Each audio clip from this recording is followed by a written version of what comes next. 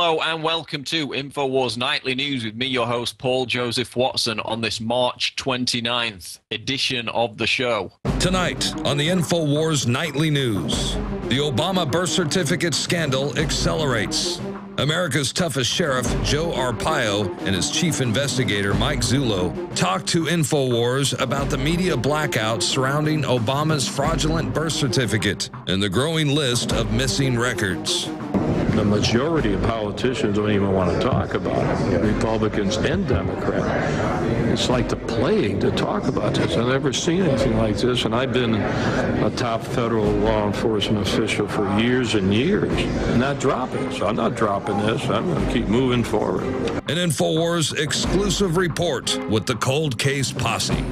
Plus, why does the Department of Homeland Security need 450 million hollow point bullets? Are they attempting to buy up ammunition so Americans are unable to arm themselves? The American Dream investigates. Then, Jurriaan Maessen, writer, contributor, and Rockefeller deep researcher, joins us to talk about Agenda 21 and the Rockefellers' crimes against humanity. All that plus more on the Infowars Nightly News. And now we take you to London, England, and Paul Joseph Watson. Going straight to the news now, the shocking face of China's brutal one-child policy. This is the shocking face of China's brutal one-child policy, which many academics and pressure groups are now calling to be imposed in the West. And this image that we've got on the website shows a 9-month-old baby lying dead in a bucket, forcibly aborted by Chinese family planning authorities in the town of Moshan, which is in Shandong province. And because the babies of this unfortunate child had already had a baby, they were subject to the dictatorial one-child policy. The mother was abducted, injected with poison, and the abortion was induced. And after the baby was, quote, pulled out inhumanely like a piece of meat, which is the direct quote, it was still alive and actually began to cry before being carelessly slung into this bucket and left to die. And again, Ted Turner, Joe Biden fully understands China's one-child policy. White House Science Czar John P. Holdren, academics at the University of Melbourne, the establishment is all pushing this meme of the need to introduce a one-child policy for population control. And then the trendies and control freaks come out and get right behind it, because something I'd like to share with you actually on our Facebook page when we posted this story. This was one of the comments from one of the trendies who took great pleasure in seeing the image of this forcibly aborted child slung into a bucket. Quote, when people aren't smart enough to control their breeding, governments will take action. No sympathy here. So that was a comment left in response to this shocking image of this aborted child by somebody on our Facebook page. Well, first off, you should count yourself lucky that your parents didn't display the same lack of sympathy and abort you. And secondly, and this is the common theme amongst these trendies, this is the meme that they put out, they're advocating that the state have the power to abduct women off the street, inject them with poison, and forcibly rip out their babies while they're still alive. That's the new trendy liberalism. And they've got the nerve to post it in a public forum on Facebook like it's just a reasonable opinion. But it's, it's the mindset of a sick minority, but it's one shared by the elite. This is about academia and the establishment introducing the myth of overpopulation, which is what global warming, man-made climate change has been rebranded as deliberately by the UN, to introduce the same kind of arcane eugenic system that was practiced by the Nazis, who, of course, got all their ideas from the British. Starting with the Eugenics Society, which created Planned Parenthood, and now the Eugenics Society is called the Galton Institute. And that is one of the major groups out there pushing this myth of overpopulation to justify neo-eugenics, the apex of which is what happens in China, which is what they're pushing for in the West. And these are the same groups that were the inspiration for Adolf Hitler to kill disabled children in Nazi Germany, these are the same ones pushing for the one-child policy today. And this is always where it ends up. It's not just, oh, let's tax them if they have another child. It always ends up in forcible abortion. But I finished my article on this with a dash of hope, because I said, you know, even though this baby's lifespan was minute and virtually non-existent, at least its death was not in vain, because as a result of people seeing this image, apart from the trendies on Facebook who find pleasure in it and say they've got no sympathy with this forcibly aborted baby, people are going to see it and they're going to choose not to have abortions themselves as a result of these shocking images. So in the long run, this tragic story might actually end up saving more babies' lives. Next story, report, Iran attack postponed until spring 2013. Israel's plan to attack Iran has been postponed until spring 2013 following a war simulation that showed Iran could kill 200 Americans with a single missile attack, according to a report by senior Haaretz correspondent Amir Oren. And basically, many are of the opinion now that the Israelis, having done this deal with Obama where the US will supply the bunker busters and the refueling planes, has convinced Israel to back off the attack until after the November election. And whether that's, you know, heralds the second term of Obama, or we see Romney or somebody else get in, the policy is going to be exactly the same. So speculation that it's been delayed until next year. Of course, we know Iraq was initially scheduled to take place in 2002. It got delayed until 2003. But on the other hand, you've got 2 U.S. aircraft carriers already positioned in the Persian Gulf. You've got another one, the USS Enterprise, on its way. And then you've got, as we reported last week, 4 anti-mine ships also on their way to the Strait of Hormuz. So although the chatter on Iran has gone relatively quiet for the time being, the fact that that naval might is still in the region suggests that the whole situation is very much still a powder keg. Remember, the neocons have been begging Obama to go to war for years. So him attacking Iran before the election is not going to do his street cred with them much harm. In fact, they're, you know, prodding him to do it. And he could pose as this tough guy war leader before the election to obtain votes if he does that. So disagreement on when the attack will take place, but still the consensus is that it will take place within the next year. Why does the Department of Homeland Security need 450 million hollow point bullets? This is a story out of the American Dream. Somebody out there has decided that the Department of Homeland Security needs a whole lot of ammunition. Recently, it was announced that ATK was awarded a contract to provide up to 450 million hollow point bullets to the Department of Homeland Security over the next 5 years. And this article asks, you know, what are these 450 million rounds for? Doesn't it sound a little bit excessive? Well, there's no doubt, as we documented, that Homeland Security is arming itself to the teeth. You may recall the report we did last month, I believe it was, concerning how the DHS was hiring hundreds of armed security guards to protect federal buildings. We know that DHS was preparing for violence on behalf of the Occupy Wall Street movement, and indeed, they were the ones leading the crackdown, directing the New York police. They actually had their own FPS agents arresting photographers on the scene as well.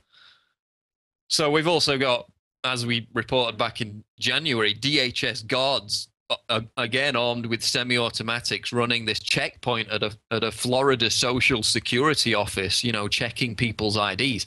So it's obvious what they're preparing for. I mean, the DOD characterizes protests as low-level terrorism. So DHS, like most other law enforcement bodies, agencies, is preparing for mass civil unrest. They know that gun sales in America are at an all-time high. You know, we had Black Friday purchases, record levels. Again, that's carried into this year. And it's all part of the effort to refocus the apparatus of the war on terror against the American people. That's why Homeland Security is arming itself to the teeth. Seismometer station rules out earthquakes as cause of Clintonville booms. Despite official claims to the contrary, early data from seismometer station in Wisconsin rules out earthquakes as an explanation for Tuesday night's mysterious booms in the town of Clintonville as residents continue to clamor for answers amidst increasing suspicion.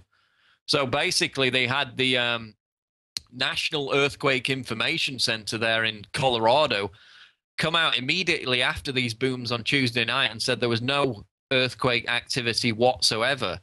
Geophysicist Joe Bellini also came out and said that, quote, "We detected nothing from last night in terms of earthquakes." So these booms, which are described as like underground fireworks, first reported a couple of Sundays ago. Then, of course, we had the USGS come out and say, oh, we missed the earthquake. There was actually an earthquake that occurred on Tuesday, 1.5 on the Richter scale, and that's what's causing the booms. Well, residents were quick to point out that the booms were first reported the previous Sunday, so how could an earthquake that supposedly happened on Tuesday be responsible for them? And then again, a couple of nights ago, they had them again, more booms, louder than before, closer together, longer lasting, in an area which is unknown virtually for earthquakes. Wisconsin had a major earthquake for them back in 1947, rattled a few buildings, caused no injuries, and the region is not known for its earthquakes. To have two in a week is virtually impossible. Besides the fact that a town 80 miles away also reported hearing these booms. The USGS itself admits that a 1.5 Richter scale earthquake would only be felt by residents within a few blocks of its epicenter. So how on earth are people 80 miles away feeling it? Residents are suspicious. Doubts are being cast constantly. Now the USGS is calling on residents to report the booms directly to them. City officials who said, case closed, it was an earthquake, even though it had none of the characteristics of an earthquake, they're on the back foot once again. Explanations vary. Secret underground military tunneling, carbon sequestration, which is the process of injecting CO2 into the ground, all part of the climate change fund, the geoengineering capers. That's scientifically proven to cause earthquakes, so that could be an explanation. You've also got disposal of wastewater when it's not properly done from gas fracking operations. That's been proven to cause man-made earthquakes.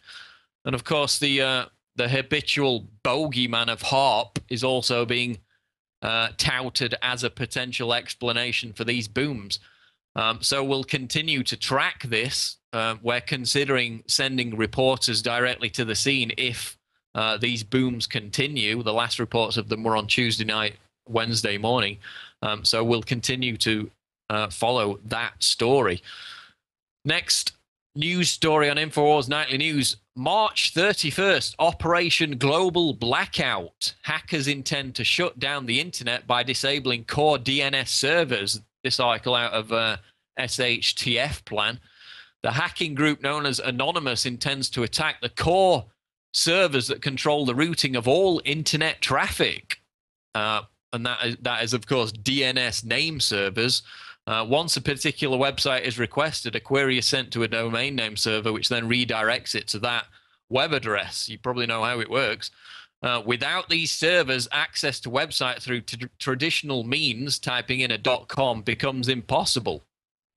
So according to this statement released by Anonymous, the hacking group, these servers will come under fire on March 31st, which is on Saturday. And then we have a related article out of the Daily Bell, which asks, Assange and Anonymous as elite helpers. Julian Assange wants to run for public office in Australia, his home country, and Anonymous, who of course are big supporters of Assange, want to destroy the internet, temporarily anyway. We are not surprised. Once more, it would seem Anonymous is acting as a friend as the powers that be, as a friend of the powers that be. So again, we have Anonymous, which, as everyone knows, is completely infiltrated by the feds. Every case where they get busted proves that. A supposedly anarchist group, which with their every action creates further justification for increased state regulation of the internet. Doesn't seem quite how an anarchist group would go about its business. And, you know, Anonymous have made it clear that they don't care who they attack. They've threatened to attack the very people watching their videos on YouTube. You know, they're in it for the lulz, as they say. Most people don't know that Infowars was actually attacked by this same group from the lulzsec and the 4chan groups that originated and eventually became Anonymous. They actually attacked Infowars a few years ago. So again, questions are swirling as to why this movement, which is so vehemently being infiltrated, is now calling to shut down the entire internet, which will basically provide the likes of Joe Lieberman and the cybersecurity crowd the perfect pretext to make the argument that the West needs to impose Chinese-style internet policing on the World Wide Web. So again, we'll see what happens on Saturday. Sometimes they make big headlines, Anonymous. Sometimes it falls flat on its face. In fact, one of the legitimate targets of their angst was the Bohemian Grove Club, which they'd supposedly arranged a protest against, and, you know, handful of people showed up. So it could either fall flat on its face or it could either cause problems. We will wait and see on Saturday, 31st of March. Next headline on Infowars Nightly News, birther controversy. Feds refused to release Obama draft card. This is out of Infowars.com. Steve Watson. A request for original documents by a group investigating the eligibility of President Obama has been turned down by the Selective Service System in a move that is sure to court more controversy. Maricopa County Sheriff Joe Arpaio, leader of the probe into the authenticity of the now notorious Obama birth certificate, announced earlier this month that he had cause to believe that Obama's Selective Service registration form was also a forgery. And of course, we've also got the article up on Infowars.com tonight from Patrick Henningsen, who was there on the scene to interview Arpaio and his cold case posse investigators behind the scenes attempt to kill Arizona's Obama eligibility bill. You can say that properly.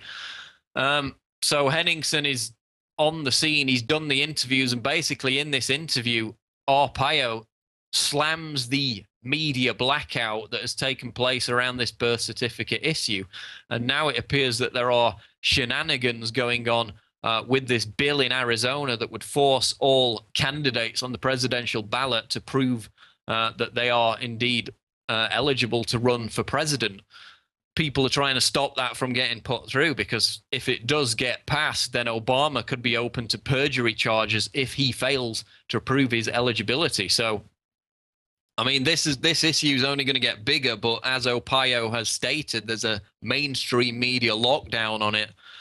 So it remains to be seen whether this bill will be passed with the shenanigans going on there in Arizona.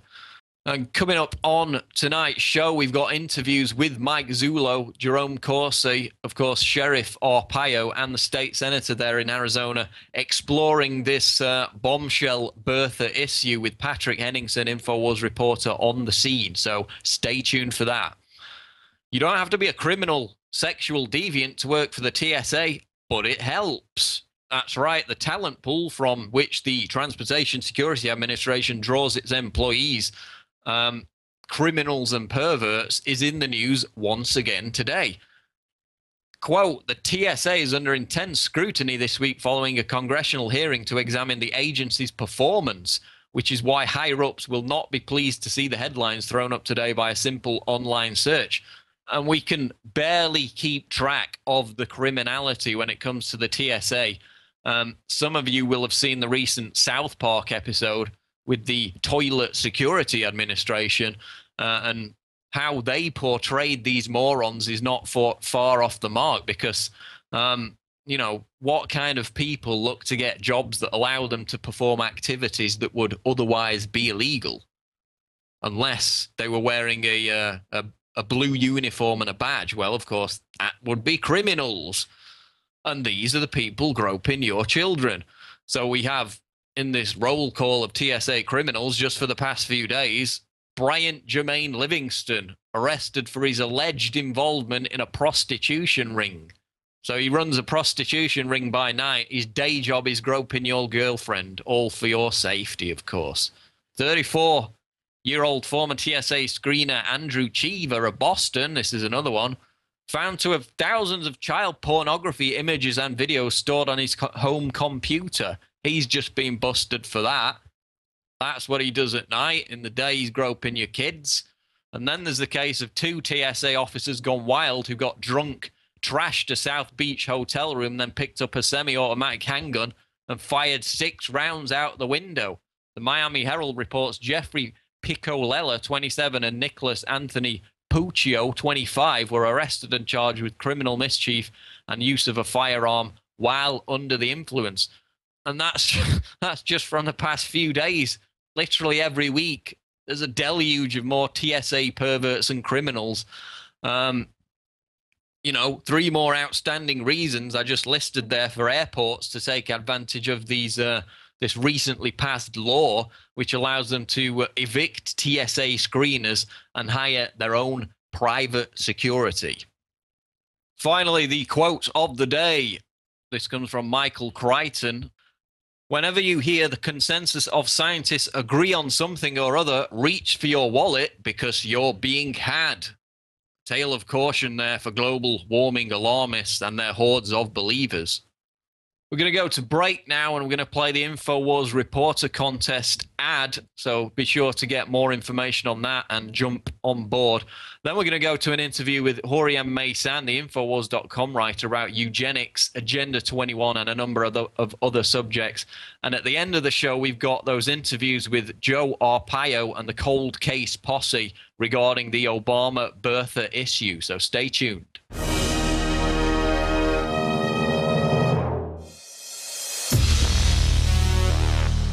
Announcing our biggest contest ever. And we're looking for people who love freedom and who want to be all in the resistance to tyrants. So you say you want to fight the New World Order. Why, if you were on the radio, if you were Alex Jones, you'd really kick some globalist ass. Well, here's your chance. We're hiring not 1, but 2 new reporters, whose reports are going to be on the radio, whose reports are going to be on the nightly news, who will even anchor the show. If you're ready, here's your chance to step into my shoes, and I hope you surpass what I've done. 2 winners, $10,000 in prizes, and a shot to be a reporter inside the Infowars.com command center. We're looking to hire 1 male reporter and 1 female reporter. And when you win $5,000. Your video gets seen by hundreds of thousands, if not millions of people on YouTube, and you get put into the very front of the running to be hired as a reporter/anchor right here in our operation. Do you have what it takes to be the next Info Warrior?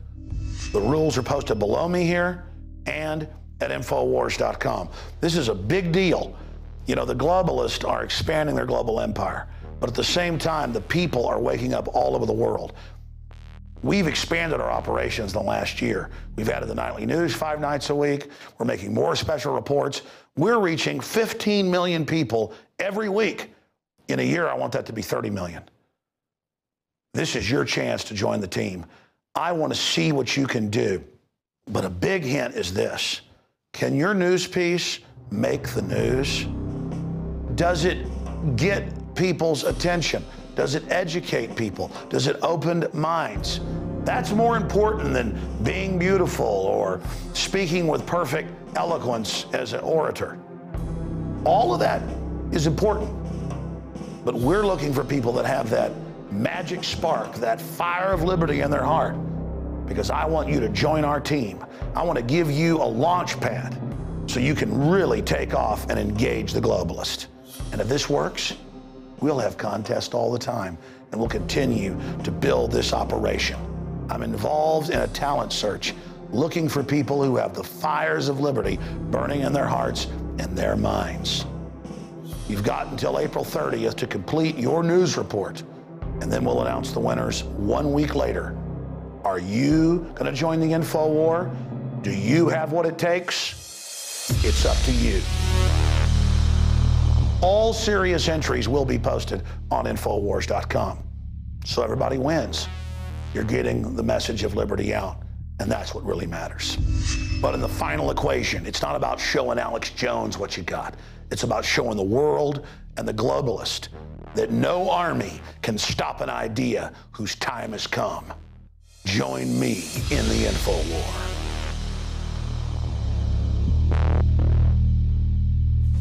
So you say you want to fight the info war. You say you want to go head up against the New World Order. You can do a better job than Alex Jones? I know you can. And here's your chance to prove your mettle.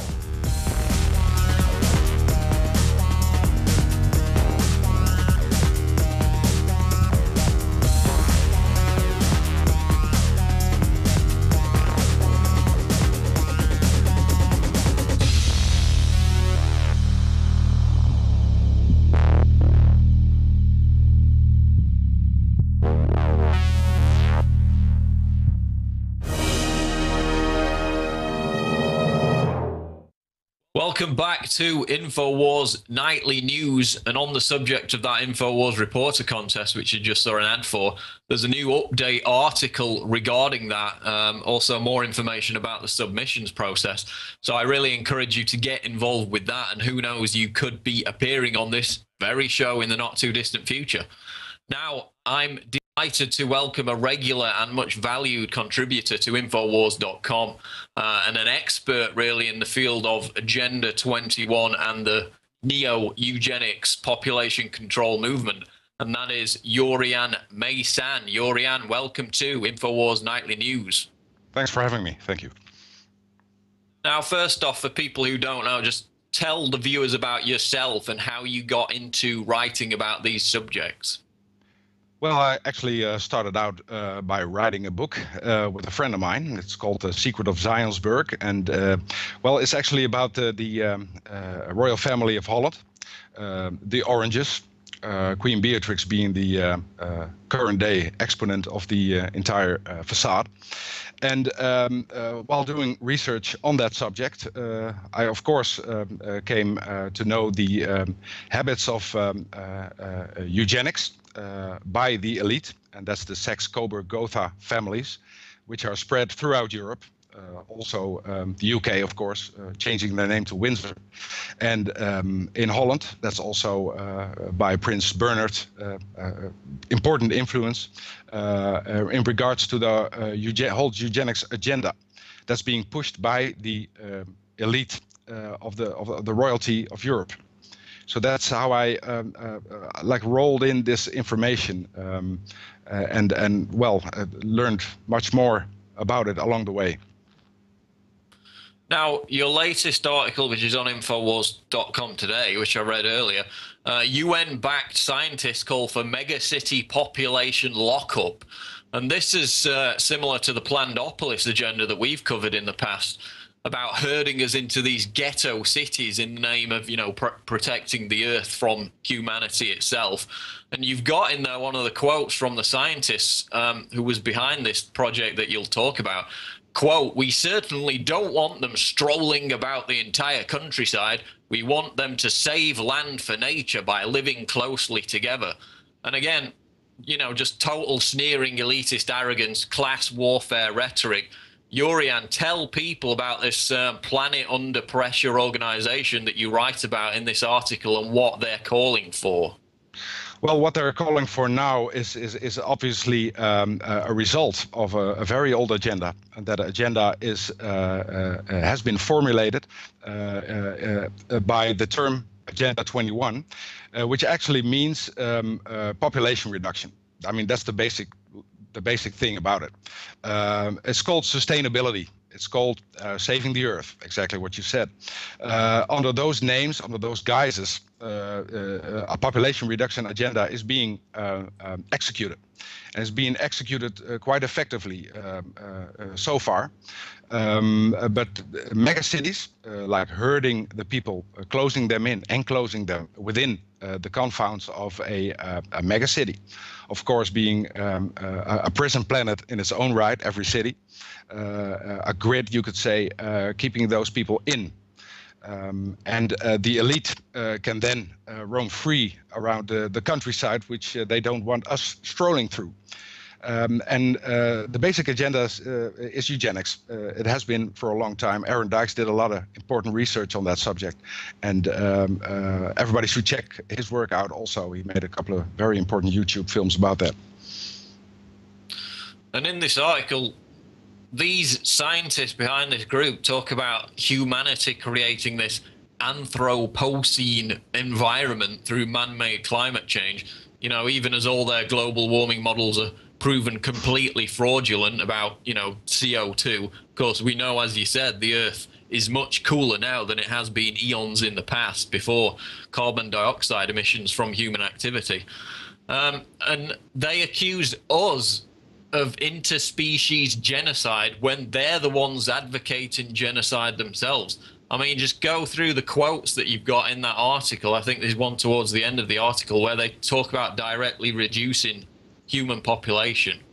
Right. I think that was the article about the Colorado professor actually quoting the whole Anthropocene concept, throwing it out there, and adding to that people have little time left to cool the planet, and otherwise we should just get rid of those people. That's what the elite states. And what this professor actually states is we have to reduce current human numbers.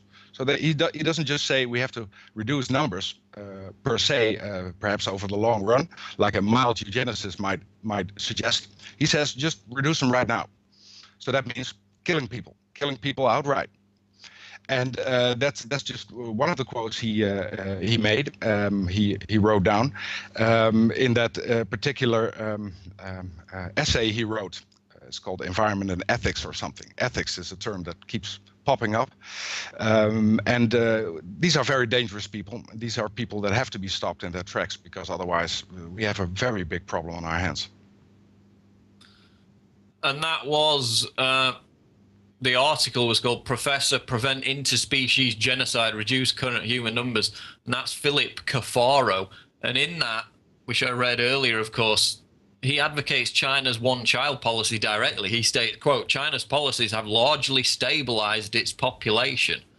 Well, yes, they have, if you consider wild imbalances in males to females to be a stable situation. And, you know, 500 female suicides a day in China, many of which are directly attributable to the one-child policy.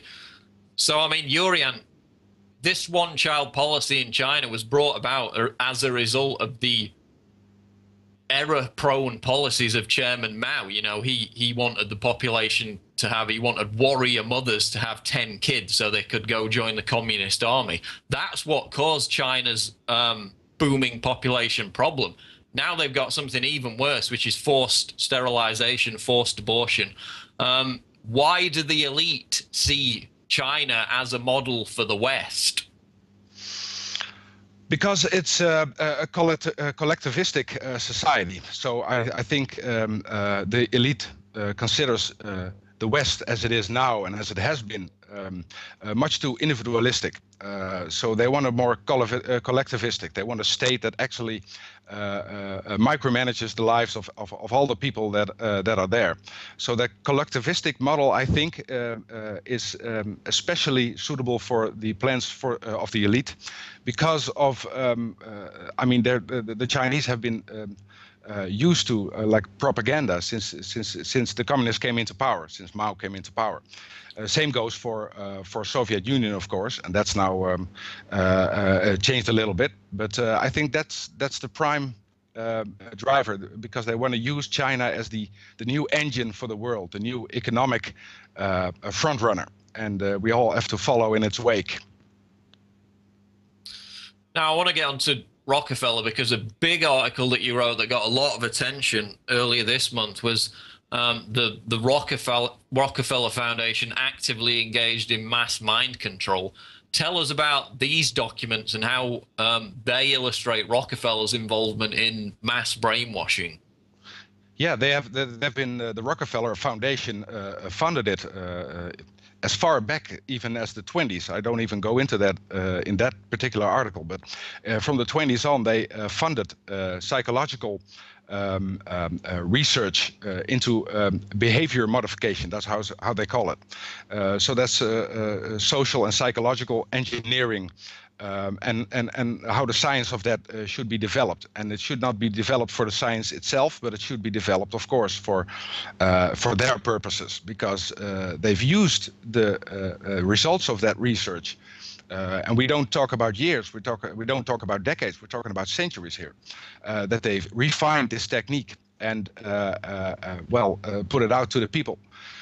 Predictive programming is a very important part of that, which Alan Watt covers in quite some detail. Predictive programming has been found to be so effective that it has been research into that has continued, especially by that professor called Hovland, which I write about in that article, who did more research on that particular subject, predictive programming, and went ahead with that.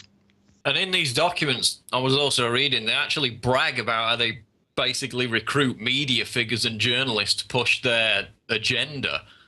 Tell us about that. Yeah, that's it. Media figures, important ones, they have to be recruited to bind a large part of the mindless readers, mindless watchers of television programs to their causes. I mean, Angelina Jolie is a good example of how the UN recruits one, and she probably knows all about it. She's intelligent enough, I think, to actually know the agenda behind it. But celebrities are being used. UNESCO said in the 50s, we have to use more celebrities, more people to reform the educational process, because that's where young people turn to for their amusement and their information. Finally. Now, one question that springs to mind just off the cuff is, how do you find all these documents? I mean, are you just finding them on the internet, or they're leaks, or do you have to go to libraries? Where do you get the material for all these Rockefeller Foundation articles?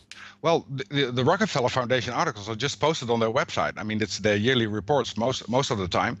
And if you, you just have to learn how to use a search engine on the internet, and you'll find the most amazing information spread all throughout the internet. You have to use keywords which the elite tends to use, and usually that's euphemisms for their actual purpose. So you have to Google the euphemisms, and by doing that, you can find a lot of information. Of course, the library is very valuable also. So I do a lot of research in the library. I have to order books and all that just to get some information. So basically, again, it's about them hiding it in plain sight and throwing it in our face. They advertise it all on their own websites, but they know that 99.9% of people just aren't going to go and look. Which brings me to another question, which is, how do we present the threat that this neo-eugenics agenda represents in, the modern climate? How do we reach across to people and emphasize the point that it's an imminent threat, and just not the rantings of eugenicists from 50 years ago as debunkers try to characterize it?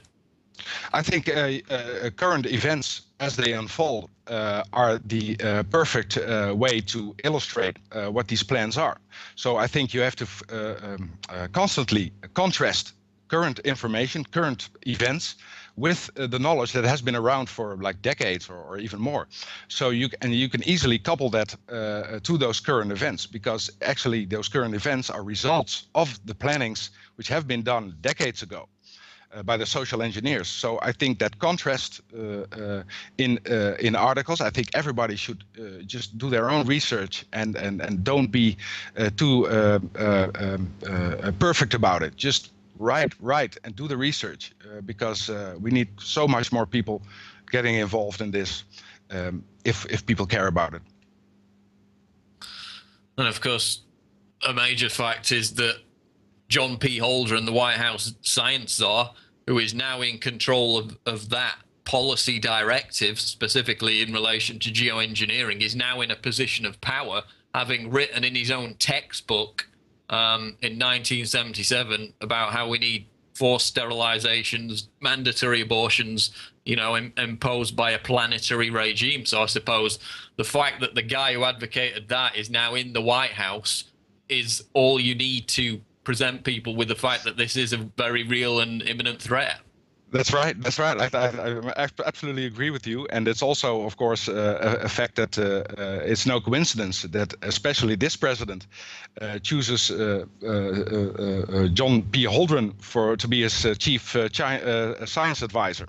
So it's part of the agenda, and Obama's part of it. And of course, Holdren is an old proponent of the entire idea. Well, it's been fascinating, Jurriaan. Your articles are always keenly read, and we'll look forward to the next one on Infowars.com. Jurriaan Maessen, have you got your own website, just lastly, that you want to plug? I don't have a website yet, but I'll make a weblog pretty soon, and I think that's good to do right now. Well, we really appreciate your time and look forward to having you back on Infowars Nightly News. Jurriaan Maessen, thank you very much. Thanks for having me. That's going to wrap it up for this Thursday, March 29th edition of Infowars Nightly News. We'll see you on the next edition. Good night.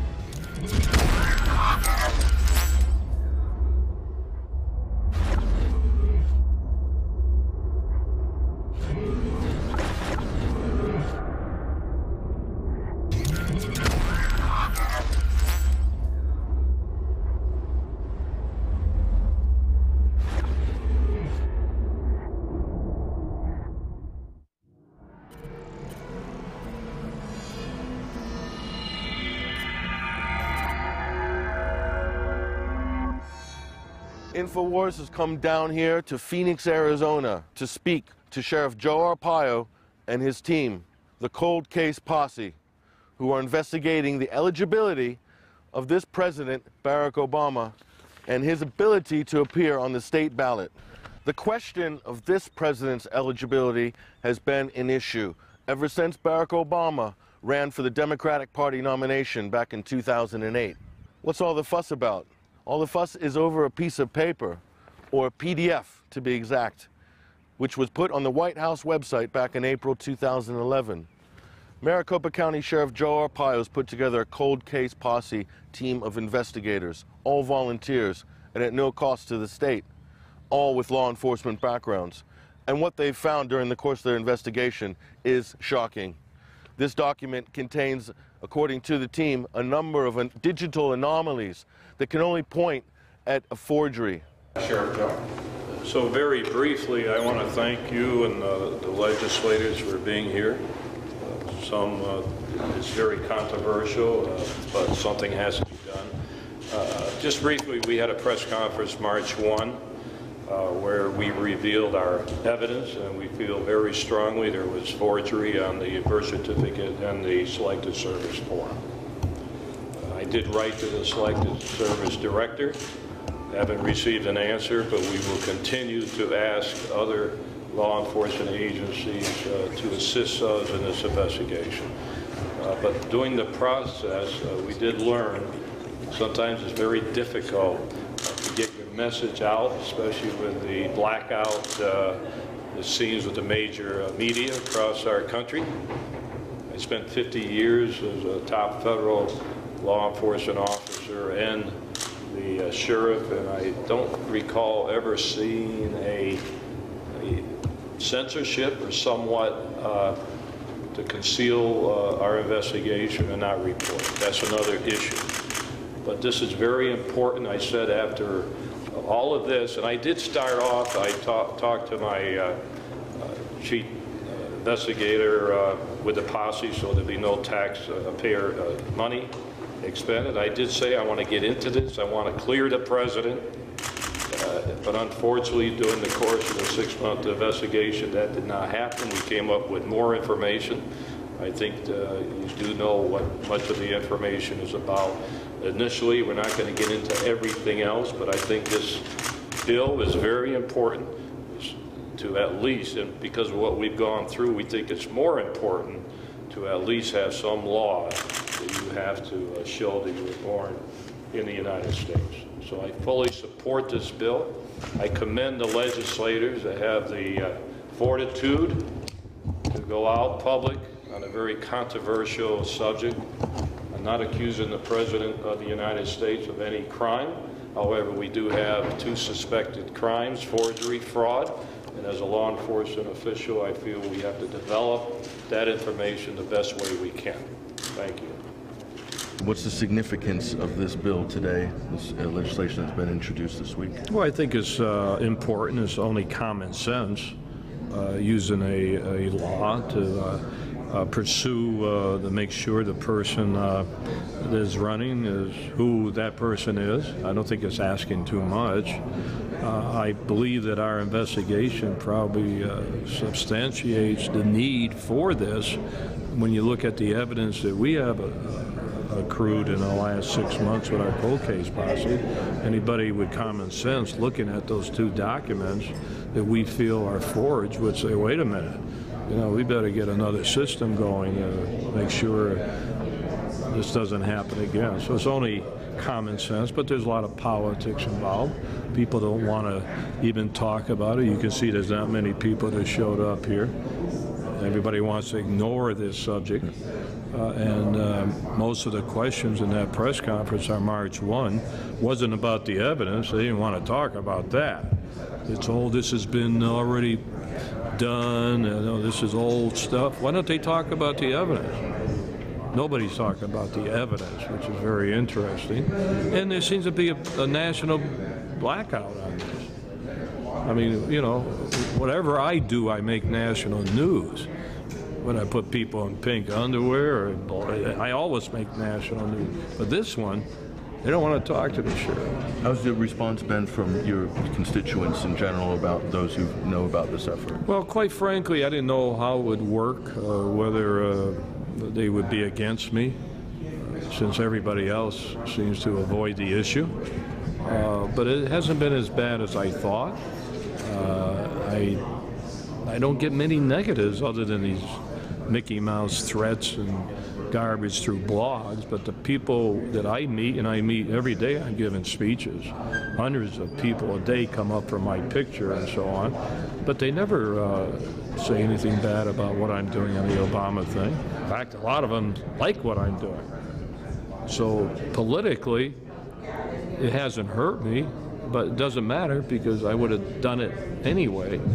But I'm a little surprised at the support on this issue, those that are willing to talk about it. Now, the majority of politicians don't even want to talk about it, Republicans and Democrats.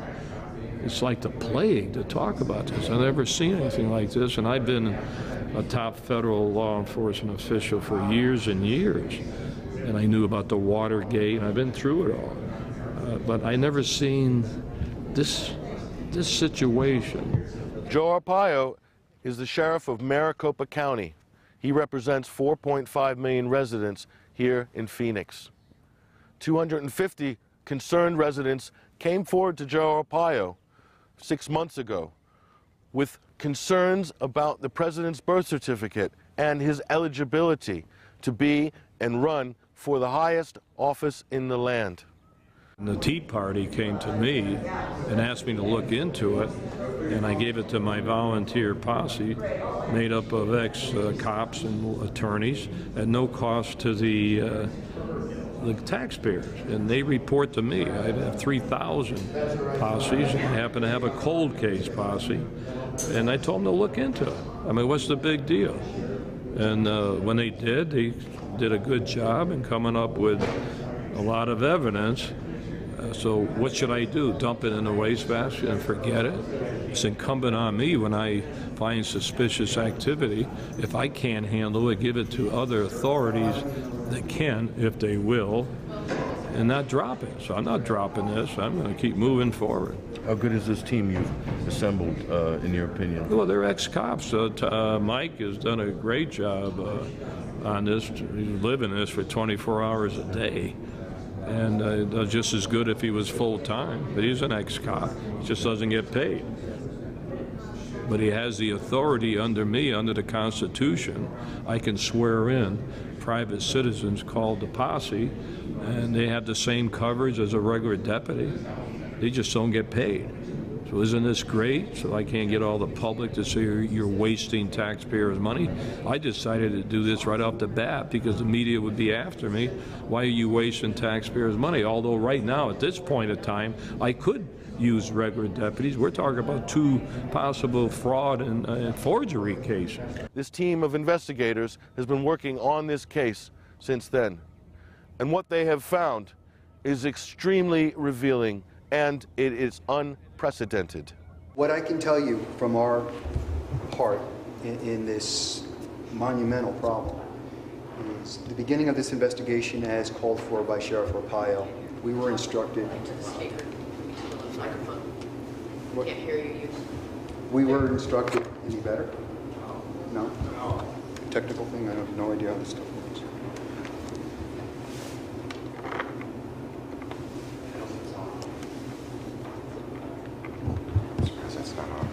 I'll talk it out. We were instructed by Sheriff Arpaio to look at this in an unbiased professional manner. There were no politics involved in this. The onset of this investigation, I told my team that we are here attempting to validate this document. Our attempts to validate the birth certificate document failed relatively early in this venture. Going forward into this document, we began to uncover more and more anomalies that could not be replicated by any test or any standard that we put forth.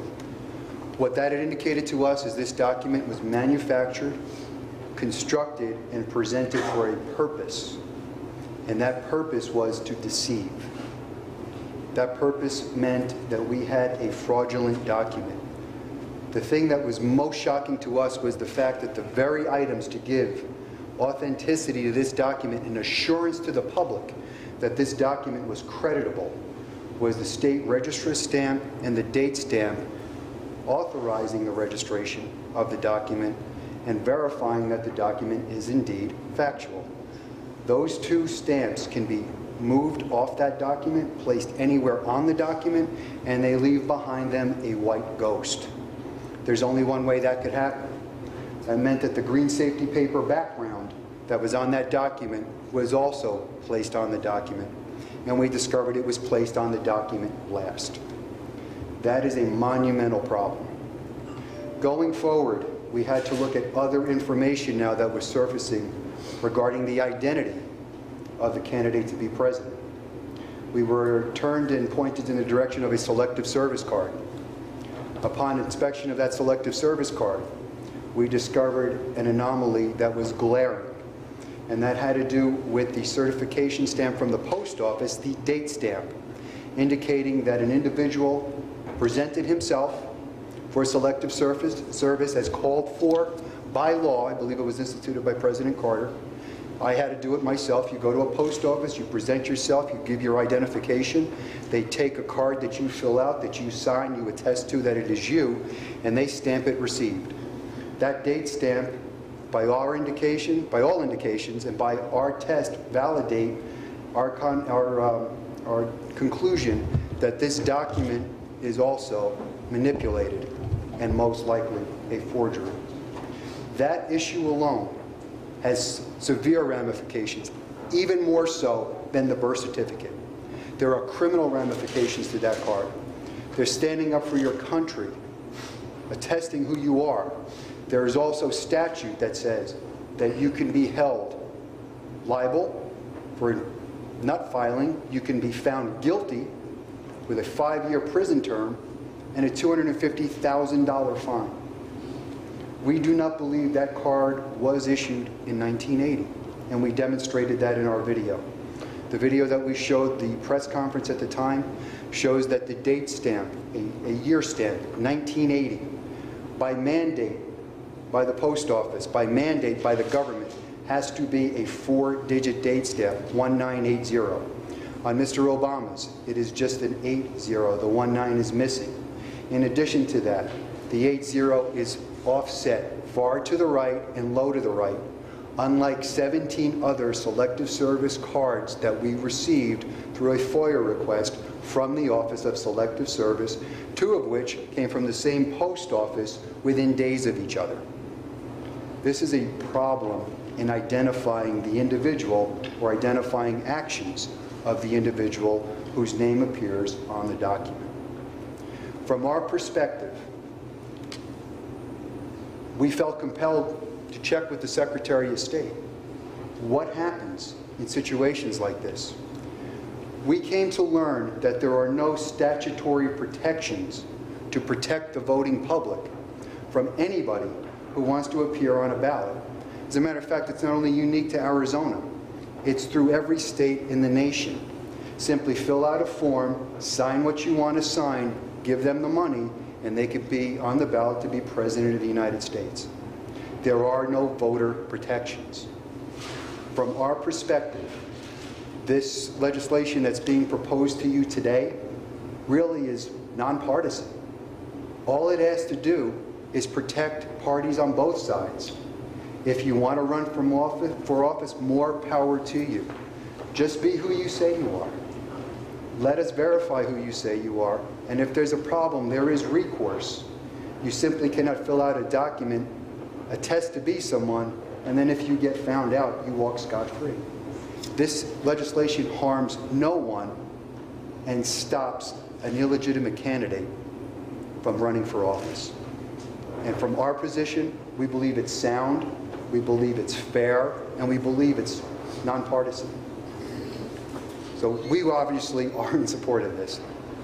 After what we've seen today, this investigation goes further. Sheriff Arpaio has commissioned us to go further into this investigation. There are numerous other avenues that we are pursuing, and we are going to continue this. So I would ask everyone to give this fair and sound consideration. Read it from a party-neutral perspective and understand it's protecting the voting public, which I am and you are. Thank you. If the legislation gets killed for whatever reason this week, are you still going to continue with your efforts? And what do you see? Where's it going next step, for instance, on a federal level or so forth? Oh, we're not stopping. Whether it's passed or not passed, we're going to continue doing our job. This would just help us a little. Actually, this was passed last year. The governor vetoed this. Okay. So I don't understand, and they made it a little milder this time around, so I don't understand why it can't be passed again. But nobody wants to talk about it, probably because I stuck my nose in it, and I'm kind of coming up with evidence that there's something wrong. You'd think that would make everybody want to do something about it. But everybody wants to keep it, don't talk about it. Democrats, Republicans, you name it. So what is this, a political year that everybody's afraid to talk about it? Or they don't want nothing done about it? They don't want to face this issue? That's sad. Do you think America asks a lot of the countries around the world to uphold a certain standard of democracy and transparency in their affairs? How important is it for us to have that level of transparency and accountability and integrity here at home? Is that what this represents? I think it's very important. Now, I'm just looking at it as a law enforcement guy. I'm looking at 2 crimes. I'm not accusing the president of violating any law. What we're looking at is 2 possible forged government documents. If it was you or anybody else, everybody would be saying, how come you're not arresting this guy? How come you're not doing it? Just because it's the president? Nobody wants to touch it? That's sad. So, as I say, we're not accusing the president, but we sure know somebody's responsible for that selected service form and for the birth certificate that they went public and showed. What confuses me is the amateur type of operations they were performing. When you look at the birth certificate, that's sort of amateur. And yet everybody says that that's a legitimate birth certificate. Well, I'll tell you how to solve this. And day one, when I launched this operation, all I said, show me the microfiche. Mm-hmm. Show the microfiche, and it's all over. Yeah. Where's the microfiche in the hospital? Come on. We got 2 twins born at the same time. So just show us the microfiche. Another thing that's suspicious, sometimes I have a conspiracy theory, is the fact we went to the archives in Washington and looked at all the immigration forms up to August 1, 1961, and then August 7th, but there's a whole week missing when he was born. Now, is that another coincidence? I can go on and on and on, and yet nobody wants to talk about it. The press reaction to the Ohio cold case posse investigation has been overwhelmingly negative and skeptical. But this doesn't surprise anybody who follows both the mainstream media and the alternative media on any major issue. That's why Infowars has come down to Phoenix to take a look closer at this investigation and also to speak to the posse's lead investigator, Mr. Mike Zullo. My name is Michael Zullo. I am the lead investigator for Sheriff Arpaio's cold case posse. I am a former police detective, former private detective, state of Arizona. Moved to Arizona in 1993, joined the Sheriff's posse in 2005, and in 2006 the Sheriff asked me to head up a newly formed cold case posse, specifically used for his purpose, and that answered directly to him. When Sheriff Arpaio contacted me, he asked me to come down to his office. He relayed to me that he was petitioned by about 250 citizens asking for help. They believed that their voting rights were going to be infringed, and they suspected that the birth certificate put forth by Barack Obama was in fact fraudulent, and they asked him to investigate it. When the sheriff contacted me and I did come down, he explained that to me. He also explained to me that he wasn't really sure if this was in his venue or jurisdiction to look at. So rather than assign a compensated detective or a group of detectives to go on a fishing expedition, he assigned it to us. We are volunteers. We have a law enforcement or investigative background, plus legal background. We have a number of attorneys that work with us, and we decided to take on the matter. The sheriff made it very clear to me that he wanted an unbiased, non-political investigation, and actually stated to me numerous times that he wanted to clear the president, wanted this issue gone away, and have the country move on. He didn't believe it was good for the country. That's what the mandate. That's how we moved forward. When we started to delve into this, we started to look at the April 27th document, 2011, released by the White House, the long-form birth certificate. In looking at the document right off the cuff, it was an electronic file. We started to play around with it basically ourselves to get familiar with it. And as fate would have it, I actually came across an Alex Jones video demonstrating the way the document would be taken apart in layers. Rob, let's go ahead and get to this document. Right. Okay, first thing what we're going to do, here's the article on Infowars. Obama birth certificate raises as many questions as it answers by Paul Joseph Watson. He's got the birth certificate. You scroll down to the bottom of the article, the whitehouse.gov, Obama's long-form birth certificate, whitehouse.gov. So we're going to click on that. Here's what everybody's been looking at today. Here's the document. We're going to save this into a folder called Obama Birth right here. Nothing in here, and here it says birth certificate long form. So now if you have a copy of Adobe Illustrator, you open that up. So now we're in Illustrator, you can see up at the top here. We're going to open this really quickly. Here we are in Illustrator, and you can see already that there's little layers, but you can't, it moves everything at one layer, okay? So there, I'm going to go back, put it back here. Now watch this, I'm going to click onto it, right click to release clipping mask. This is what everybody's been doing. So now everything has been all the layers have been broken apart. So we'll just grab this layer real quick and we're going to cut And it. this is like in a Photoshop file. You can see what was moved before and what they altered, and you can see that these things were cut in here. I'm sorry, go ahead. So here we are. I'm going to cut this layer. Boom. And now we're going to add it to a different layer on top of that other layer. And now you can see this is a completely different layer, and there's even a missing number on this when you bring this back in. We went to some graphic design experts, some forensic document examiners, and we asked their opinion of the document. it became apparent to us and apparent to them that the document was layered, but was layered in such a manner that it could only be put together by human logic, not something that could happen by itself in a software type of setting. In other words, a one-button push isn't going to accomplish what happened to that document. So then during our own testing, we took a scan of the president's long-form birth certificate. As a matter of fact, we printed off a copy by turning off the green safety background, which just simply produced a black and white image on a white piece of paper. Perfect. Perfect. We took that image and we photocopied that onto safety paper. We literally made a hard copy document. We took that document, scanned it into a computer, and we got, lo and behold, a one-dimensional document.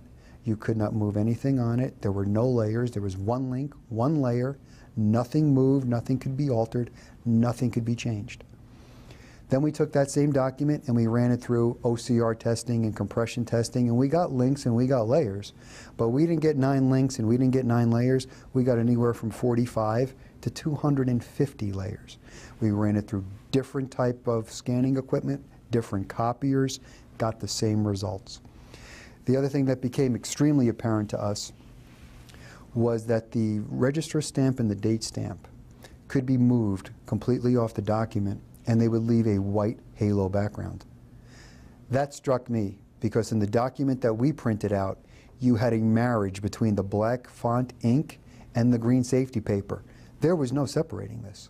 This, though, left a white halo, almost like a ghosting of the information on the stamp.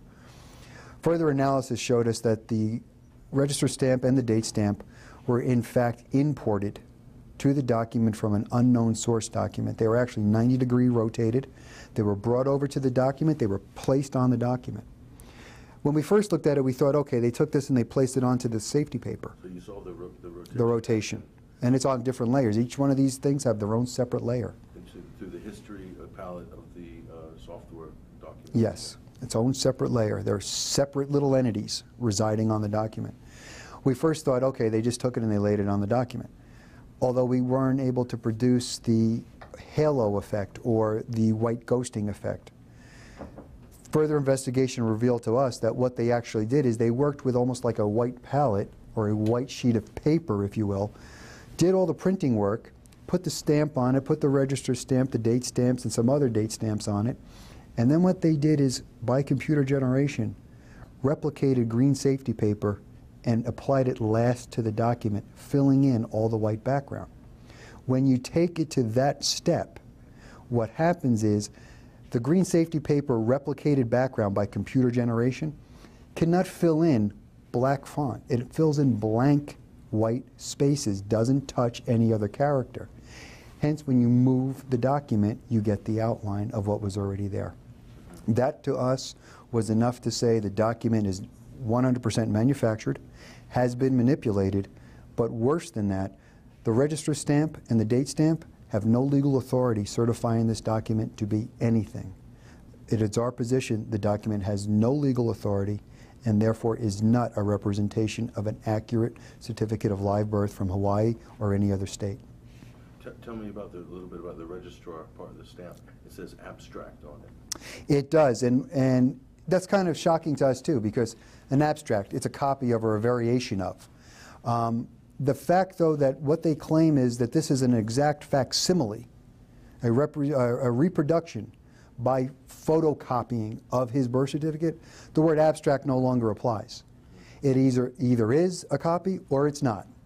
Very simple. So abstract doesn't apply in this. They are certifying that this is a true copy of his long-form birth certificate, and they authorized it for release, and they validated it by the registrar stamp. We contend that didn't happen.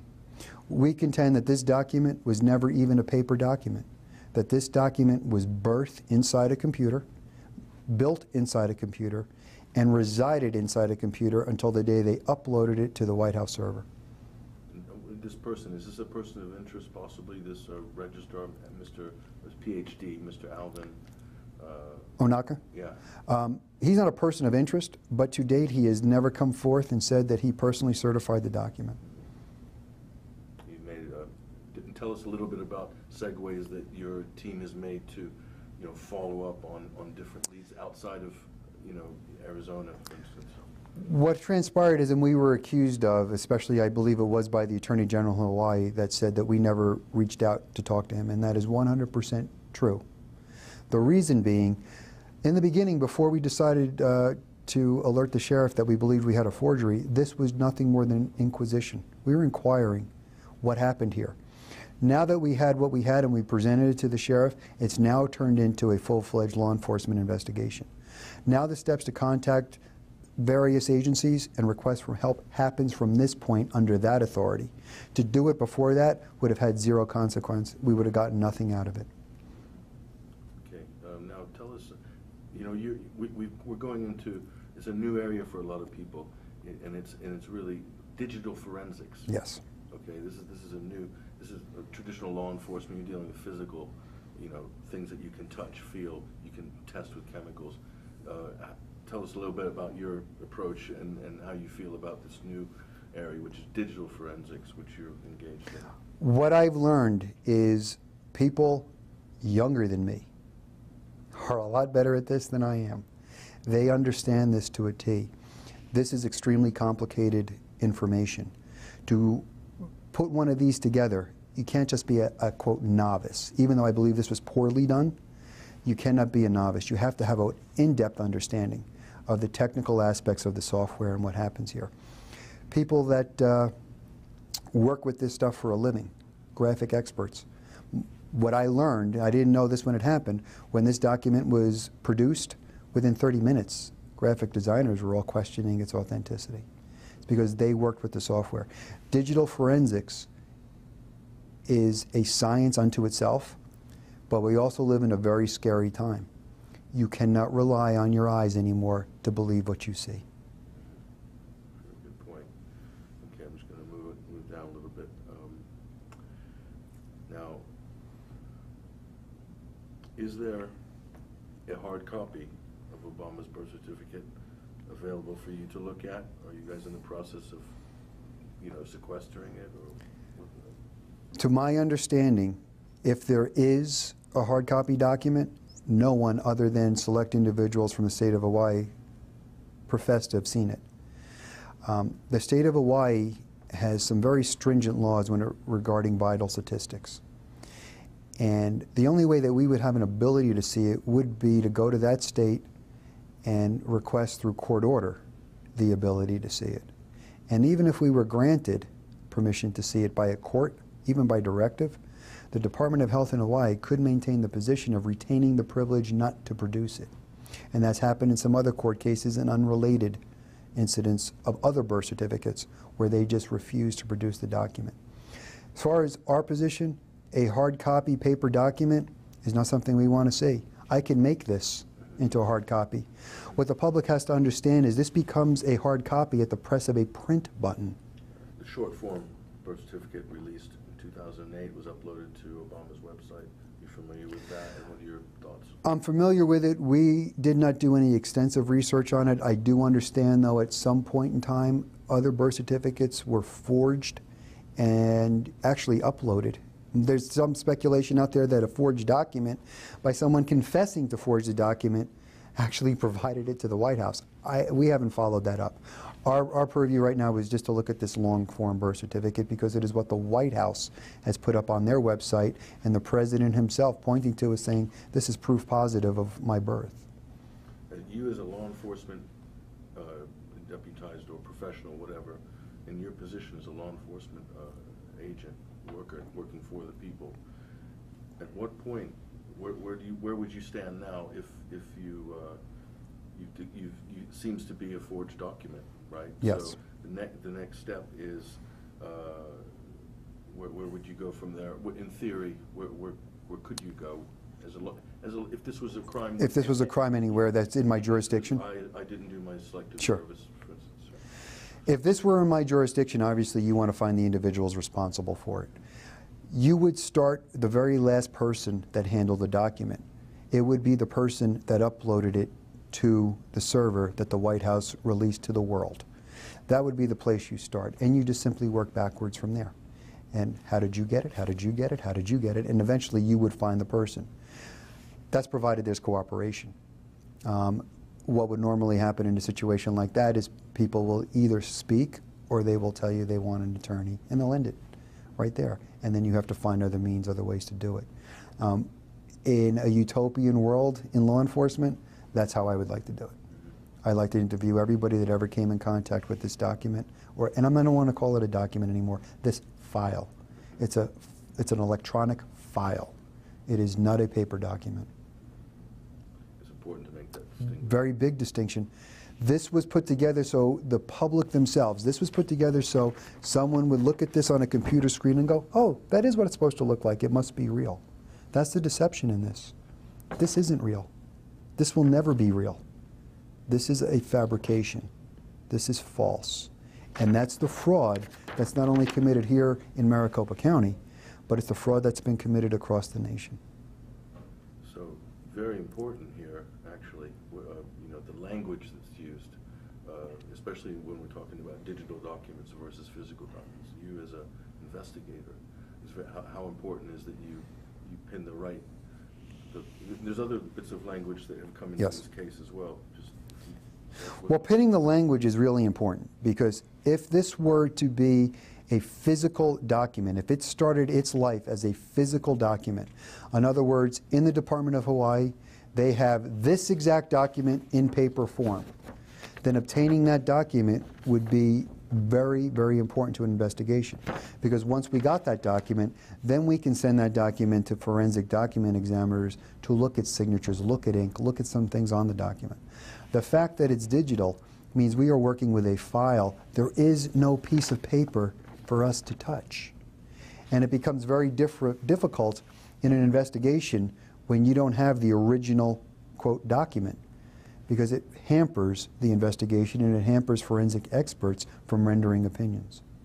Did you come across any other anomalies with what you see there on that file with regards to against any other sample groups of any other birth certificates around the same time, for instance, from Hawaii through your investigation? Is there any other evidence you want to comment on?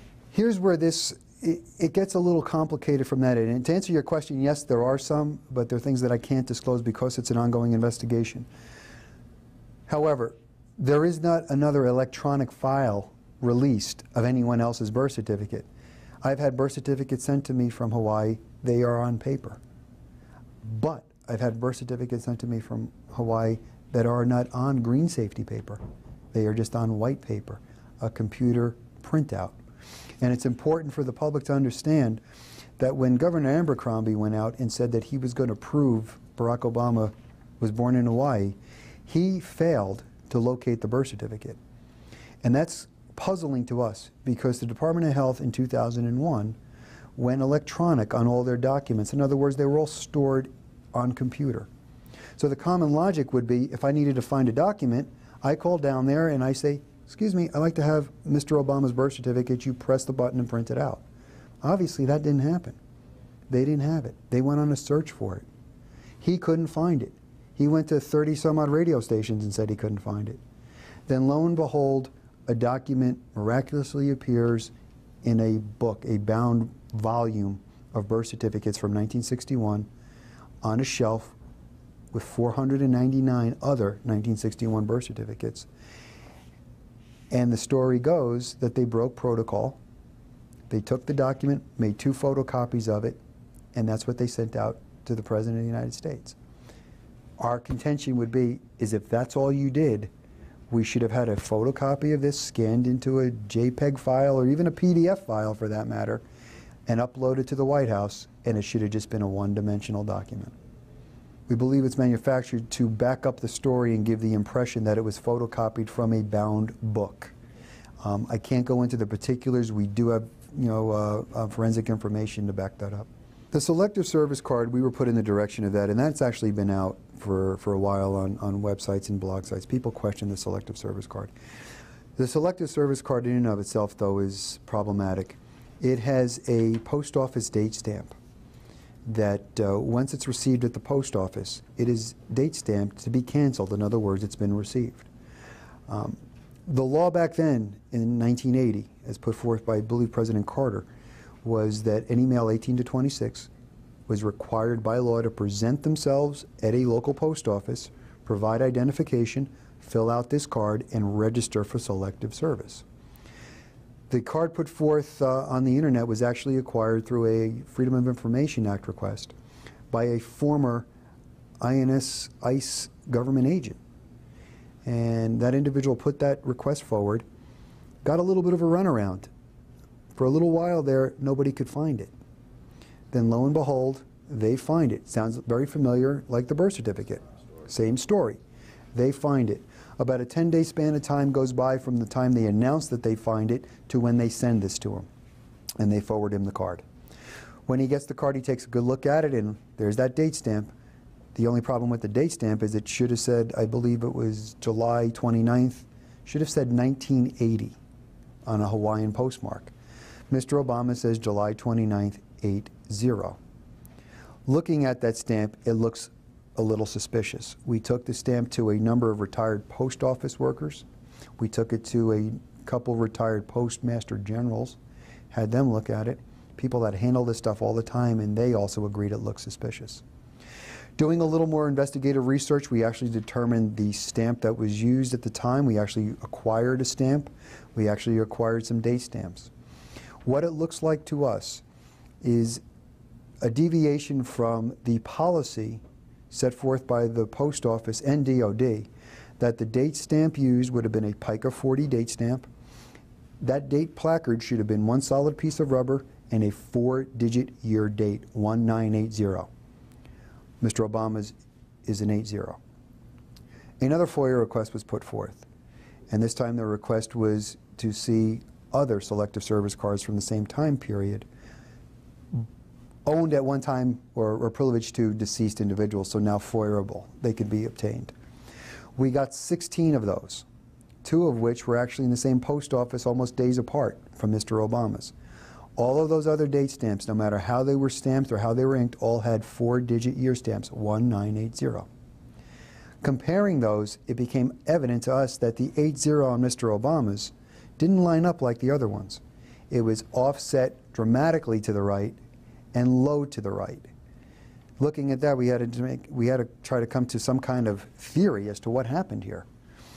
And it became apparent to us that if you were going to manufacture this date stamp, it's very difficult to go back and find a 1980 date stamp. It's some 40-some-odd years old. You would have to literally either go back in time and hope some post office had one, or wait to the year 2080 to get another 80. Well, that's a way off in the future. That's not going to happen. We believe what they did is they took a 4-year date stamp, 2080 for 2008, severed it in between the 2 zeros, cutting it in the middle, and then inverting it. So instead of 08, it now looks like 80. They load that into the handle to stamp the document. What they didn't realize is if that date stamp isn't cut true, isn't cut square, when you load it into the handle, it pushes against the little compartment side it rides in and would offset far to the right. And if it was cut on an angle, it would offset far to the right and low. Well, I replicated that, and to my astonishment, I reproduced exactly what looks like Mr. Obama's date stamp. I actually gasped. I was like, oh my God, I produced this. This is what they did. Our contention is there is just no way, no logical reason that anyone in 1980, no post office employee, would have any reason, especially mid-year, to tamper with a 4-year digit stamp. It sits in that handle for a year. Also on Mr. Obama's, you can see the circle of the seal is fully visible. It was pressed squarely down. I tried to rock it, move it, do whatever I could. You cannot get it to erase the 4-digit date stamp. So our contention is that is another manufactured document. Okay. And lastly, has your cold case posse team looked at or considered the president's unusual Social Security number from the state of Connecticut? That has been plaguing us. We cannot come up with any information that says the president ever resided in Connecticut. I don't understand how a high school junior, I guess at the time, would have traveled all the way there to Connecticut to get one from Hawaii when you could just went to Hawaii and Social Security and applied for one. It's normally the state where you were born. For instance, I was born in Omaha, Nebraska. I've got 033. This is Nebraska Social Security number. It also goes by where the post office mark is that you register. In other words, the mailing address. So if you mailed it to an address, if you instructed them to mail it to an address in Connecticut to receive it, that could be where they put it as well. We found that out. But there isn't any evidence to say he was there at that time, and he's offered no explanation for it. We've run into some roadblocks. The government has flagged his Social Security number. It's almost impossible to run on databases now. Even on civilian private investigator databases, they've been locked out. So we have an obstacle there we'll have to try to overcome. Okay. And just one last thing.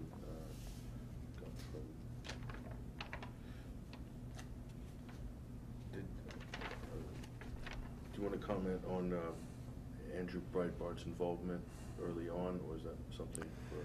I think commenting on Mr. Breitbart is really Mr. Corsi. He knows that situation better.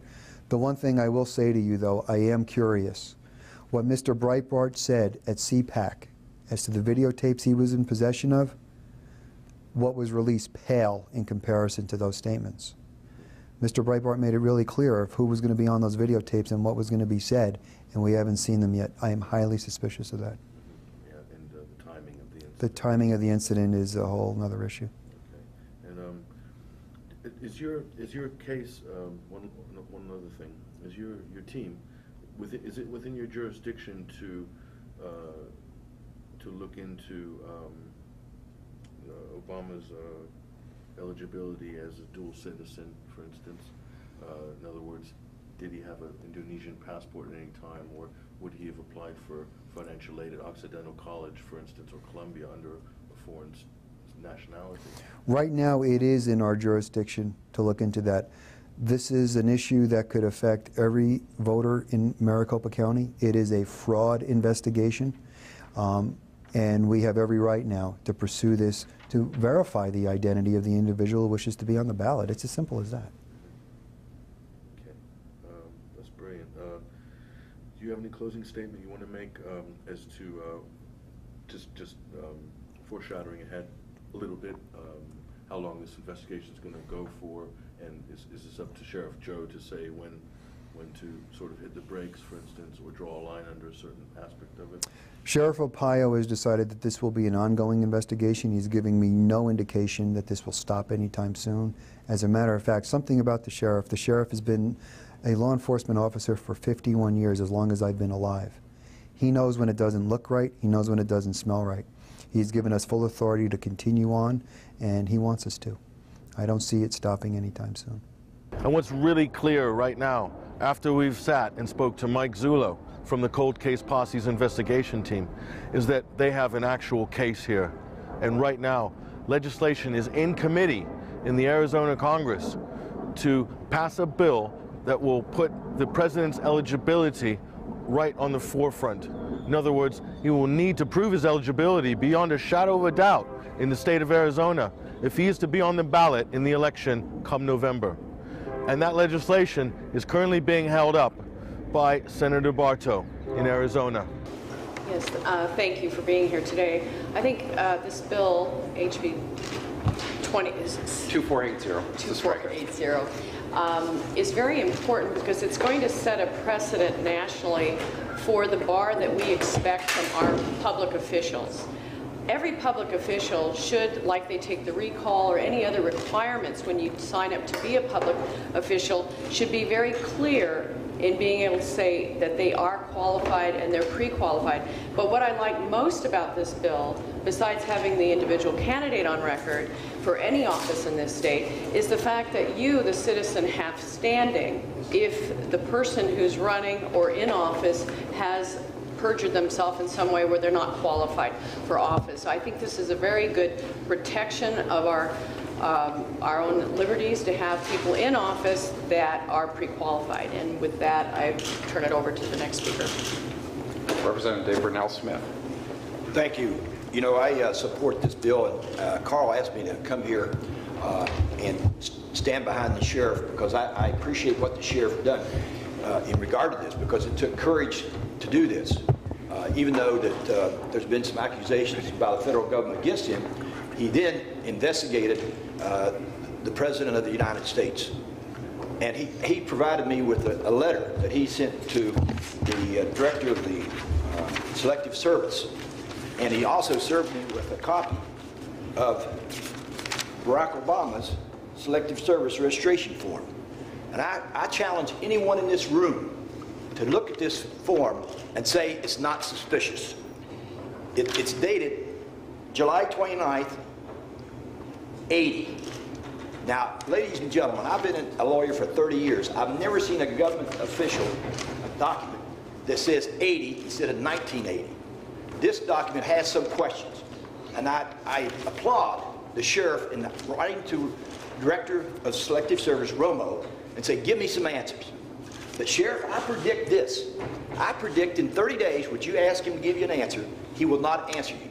And Sheriff, stay on them, because we deserve the answer. The people of Arizona deserve an answer, and the people of the United States of America deserves an answer to whether or not Barack Obama is true to his name or is it a phony. That's my comments, and I support this bill. I support Sheriff Arpaio. Thank you very much. Thank you to the press for coming here today. I think it's appropriate and fitting that we have this press conference here in the old Senate chamber. This very building, not a little bit more than 100 years ago across the hall, they debated whether or not women should have the right to vote. And this state stepped forward as one of the first states to grant women the right to vote. So how fitting and appropriate that this state also step forward and say that our ballot, no matter what office you're running for, should have the highest degree of integrity and validity, and to give the average citizen the ability to preserve, protect, and defend their own Constitution couldn't be more American and couldn't be more nonpartisan. So I urge the public that's hearing this message to encourage their legislator, as well as, once again, Andy Tobin, the Speaker of the House, and the Senate President Steve Pierce, to move this bill along and to hastily put it into practice. So with that, I'll yield to questions myself, and you may have some technical questions for Mr. Zullo. So is there any questions? So what's the holdup, Carl? I mean, you can't get it through a committee? The, as I understand it, I spoke with Senator Nancy Bartow 2 weeks ago, at which point she had told me she would withdraw it from the committee. It was inadvertently assigned to. It was designed, this bill was a striker, and it was going to be what it is, ostensibly. I have a copy of the said withdrawal. I have made sure that the Senate President's office had said withdrawal from that committee. I'm being told that it can't be heard in rules because it's still in the Health Committee. I ask repeatedly, the withdrawal is here, will it please be withdrawn, will it please be heard on the floor?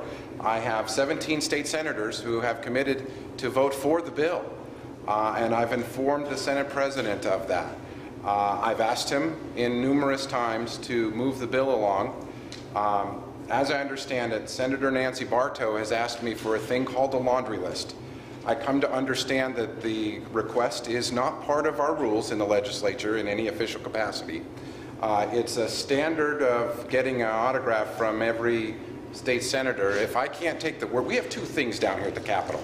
We have our word and our vote, and both are easy to lose if you're not careful.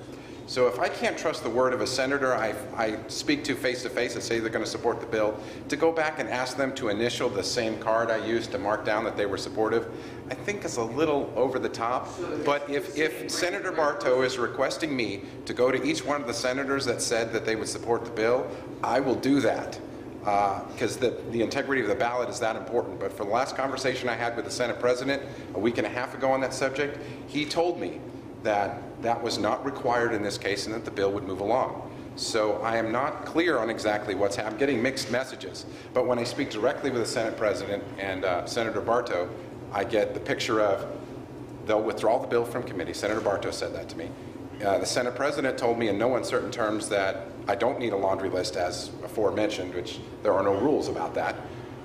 So I don't know where to go from here other than to ask the public, to ask the Senate President why this bill isn't moving. Has it been through Senate June yet? It has been through committee.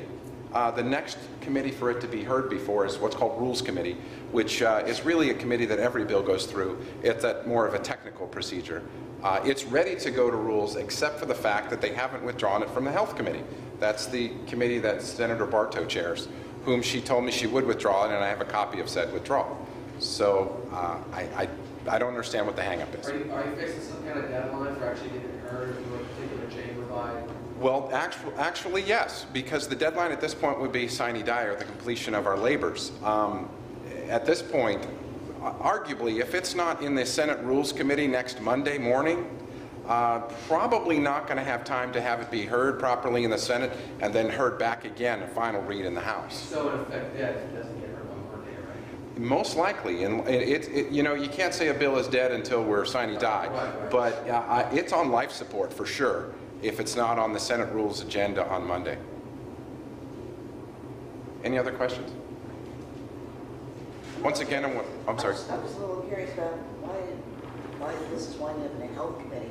I would think logically it should go to the judiciary. You know that the chairman ruled this one. The bill was a striker bill when it came over to the House. I knew, based on things happening here, that it would be a potential bill for a striker. So what I did is I asked the leadership to place the bill in the Government Reform Committee, which they did.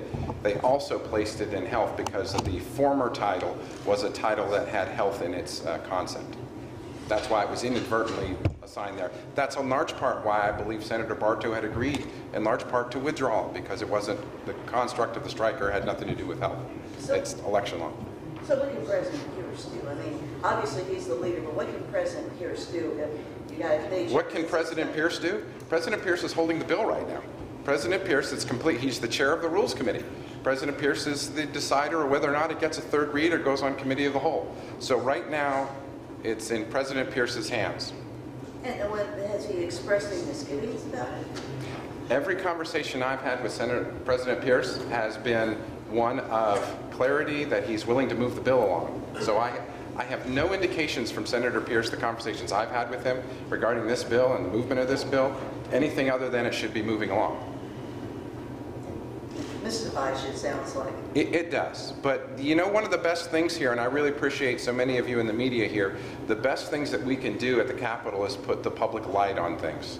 And when the public light is there, typically things move forward. So I thank you for being here. I thank you for your involvement.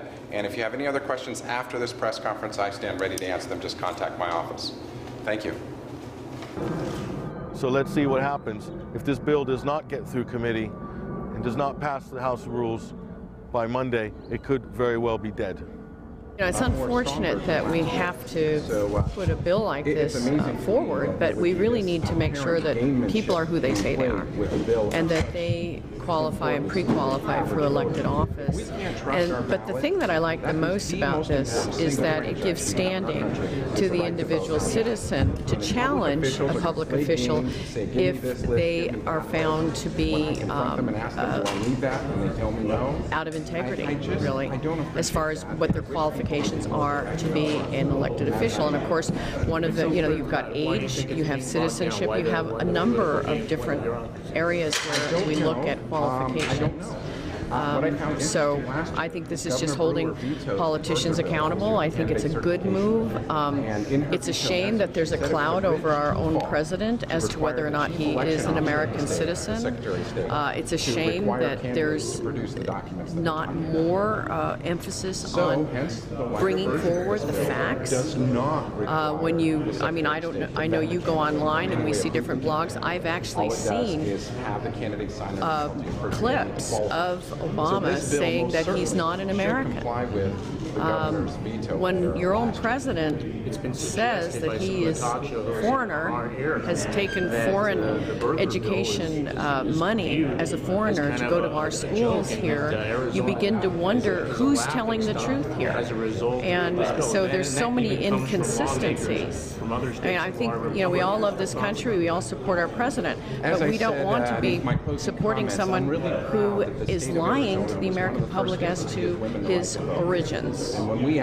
And I think that's a big problem. We're setting a precedent here in this country whereby As a state, we need to have standards. Right to vote. So I think what we're trying to do here in Arizona. Arizona is always at the forefront of a lot of cutting-edge issues. We have a big problem with the federal government doing what they're hired by us to do, and we don't like to have to enforce laws that should be enforced by the federal government, but we found ourselves in a position where we have to do so.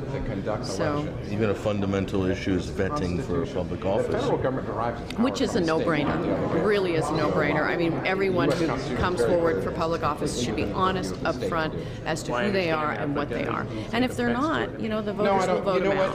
But the main thing is, at some point, you know, if there's a reason to challenge them, we want to have the ability to do so without the court saying, oh, you don't have any standing. I'm an American citizen. I don't have standing to challenge someone who's perjured themselves in front of the American public.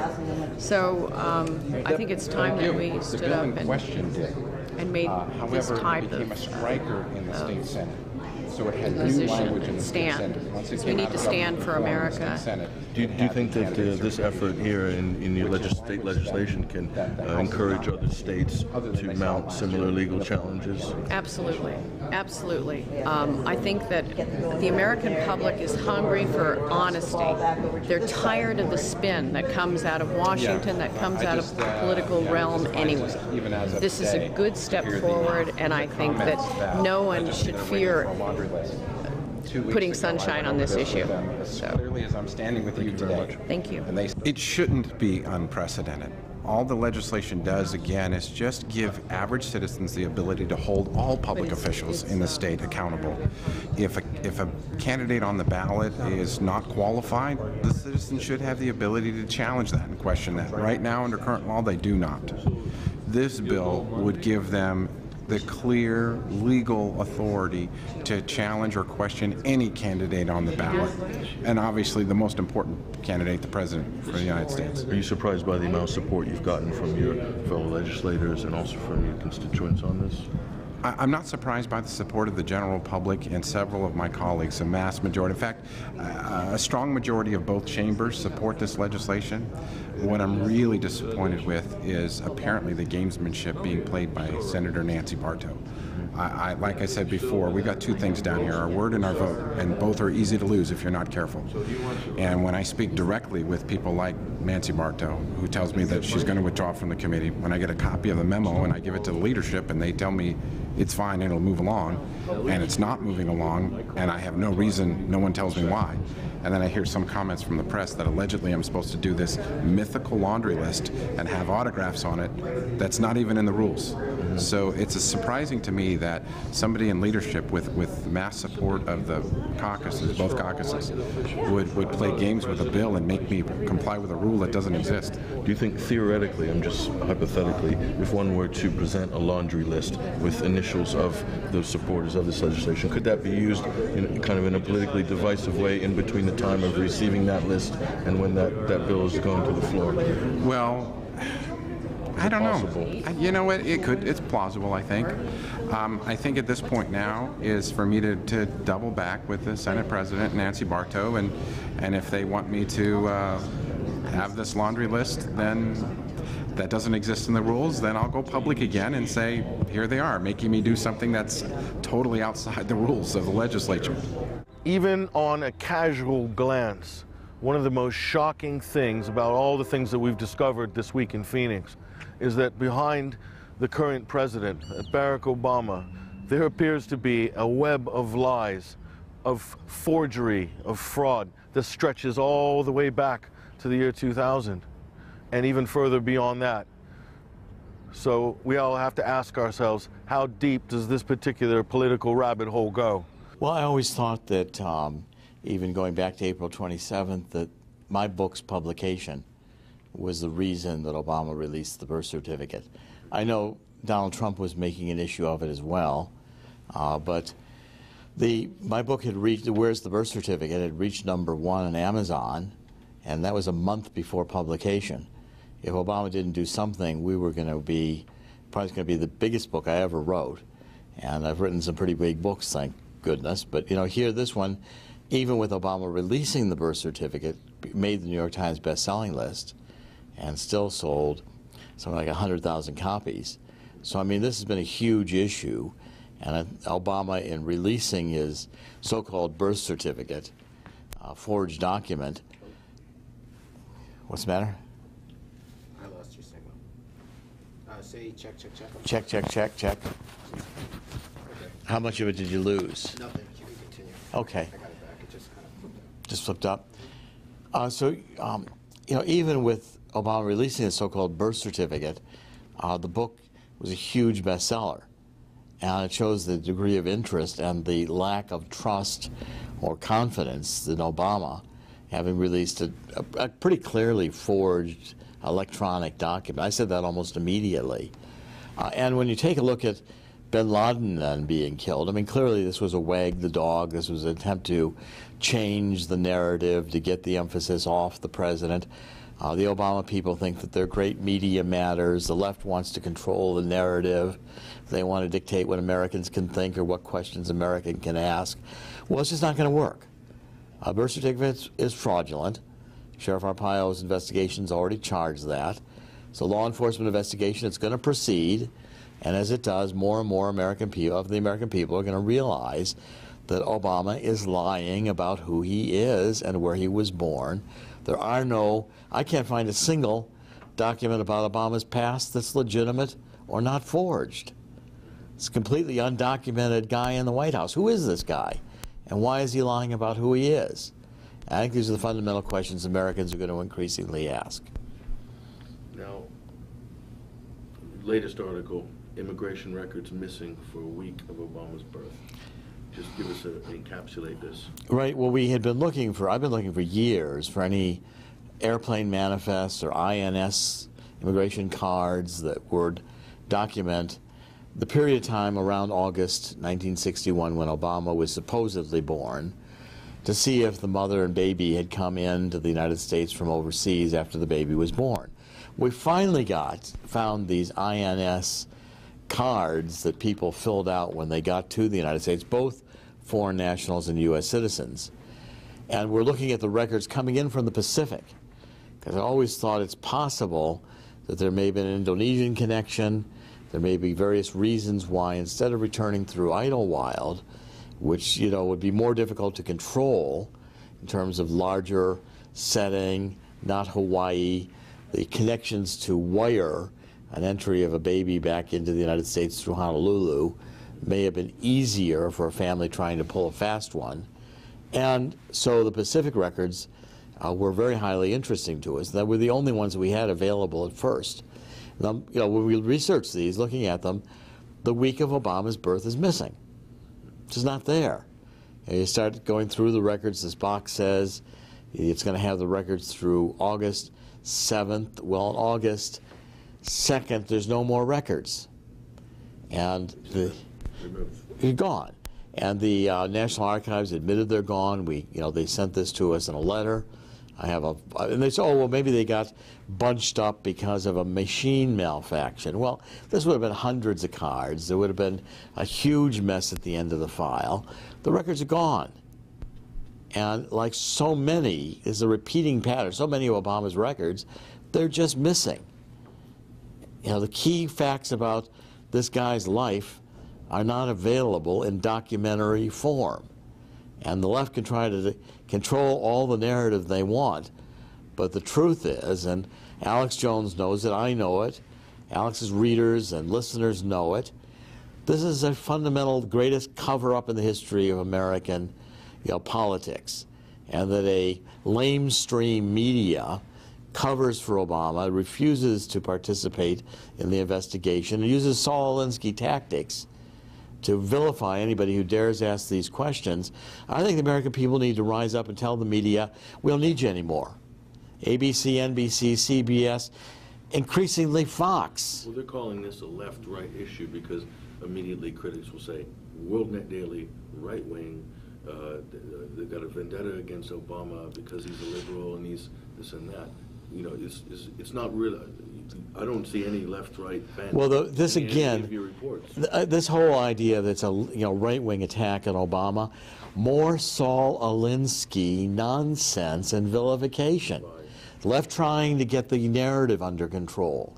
because the left has got to say, you know, the left has got to be Baghdad Bob. They got to say, there's nothing here to see. Move on. There's nothing here to see. Or anybody who's raising any questions about Obama's birth certificate, you got to be a lunatic. I'm sorry. Anybody who believes that Obama's established that he's born in Hawaii, or any other fact about his life, including that he was never a foreign student, just hasn't looked at the record. And when you look at the record, this guy is undocumented.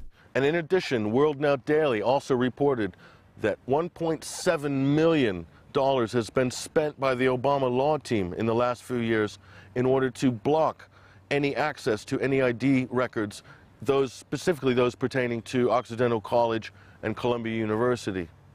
The Perkins Coie law firm, which is in Seattle, Obama had been using Bob Bauer to be his counsel on all these challenges to his eligibility even before the 2008 election. And we determined the amount of money over $1 million by just looking at the FEC filing reports from the Obama campaign to Perkins Coie. Then Obama moved Bauer inside the White House and made him White House special counsel, and still kept using Bauer on a litigation involving eligibility cases. And by the way, Bauer is married to Anita Dunn, who is the attack dog on Fox. So you now have got a husband-wife defense attack dog team in Bauer and, you know, and Dunn. Again, leftist-oriented, nothing here to see, Saul Alinsky techniques, don't tell the truth, because they can't afford to tell the truth. And then this bogus birth certificate gets wheeled out on April 27th, and Bauer resigns. Well, I think, you know, Bauer resigned, and I've maintained this from the beginning, because Bauer finally looked at the tricks the White House was pulling, sees this bogus birth certificate come forth, and decides he's going to lose his law license if he stays on the case. Withdraws, goes back to Seattle, and says to his buddy Obama, you're on your own now with this computer-generated fraud. Putting this piece of paper aside for 1 second. Right. Okay. Let's just talk about the definition of natural-born citizen. Right. Has the Supreme Court, to your knowledge, ever ruled on the definition of natural-born citizen as defined in our Constitution? Well, there's never been a case that has been on point for Article 2, Section 1, determining the eligibility of the president. I think the 1874-1875 case, Minor v. Happersett, is the really only definitional case where the Supreme Court made it clear that natural born means two parents who are U.S. citizens at the time the person's born and born in the United States. Now, of course, by the time you get finished listening to Obama supporters, natural born means native born. They try to read the 14th Amendment into it. They read this, you know, English common law into it. They refer to cases like this, you know, various cases, Wong Kim Ark case that, you know, really is not, again, on point, by a judge who was appointed by Chester Arthur, who himself lied about his eligibility. So the point is, you know, the left would like it to be anybody can, you know, baby from birth tourism comes in from Turkey. Parents get the child born, they go back to Turkey, raise the kid. And the kid comes into the United States, lives enough years in the United States to qualify for the residence requirement, gets to be 35 years old, doesn't speak a word of English. The left says, hey, natural-born citizen because he was born in the United States. Well, Vattel Law of Nations, which is an international standard for any bilateral treaty agreements, or so that countries can agree with each other in a bilateral fashion, says both parents must be natural-born citizens. Yeah, right. Well, Vattel was the basic philosopher that set out the natural law with regards to the law of nations. And there's good documentary evidence that both Benjamin Franklin and George Washington had copies of Vattel and were circulating them and discussing them with the founders during the Constitutional Convention. And also, the whole term natural-born citizen is a term of art of natural law. And it does mean more than just citizen. Otherwise, why would the founders write these natural, if they meant citizen, they'd have said citizen. And when you go into what natural-born citizen means, look, the two parents could have been naturalized as long as they were citizens when the child was born. It doesn't have to have natural-born citizen parents. Right. They just have to be citizens. Citizens, they could have been from another country, as long as they were citizens when the child was born. You know, this is going to be a continuing problem. For instance, you know, Bobby Jindal, and you're going to have the same, you know, problem occurring. Marco Rubio, their parents were not citizens when they were born. Had their parents been both naturalized when they were born, they would have, you know, Bobby Jindal and Marco Rubio would be natural-born citizens.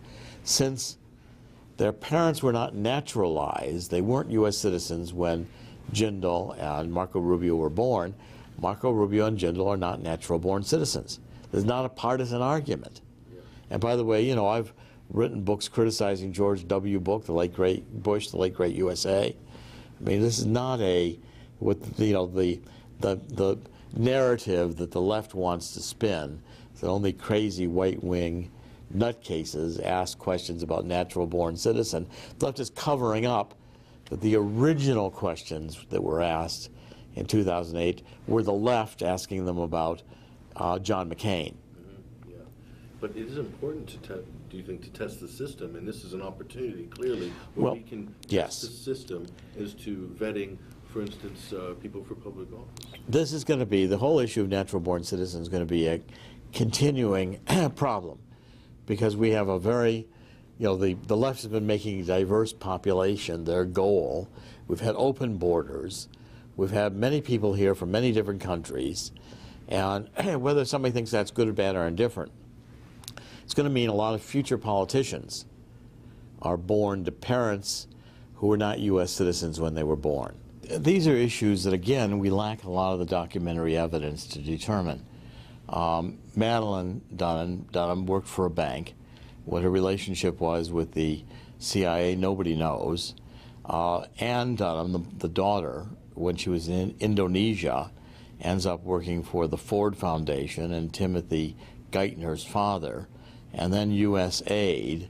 Well, in these years, when she was in Indonesia that we know of for certain, I mean, even just taking the period of time of, you know, 1967 through 1971, when Obama was 6 to 10 years old, well, that was a very turbulent time in the history of Indonesia.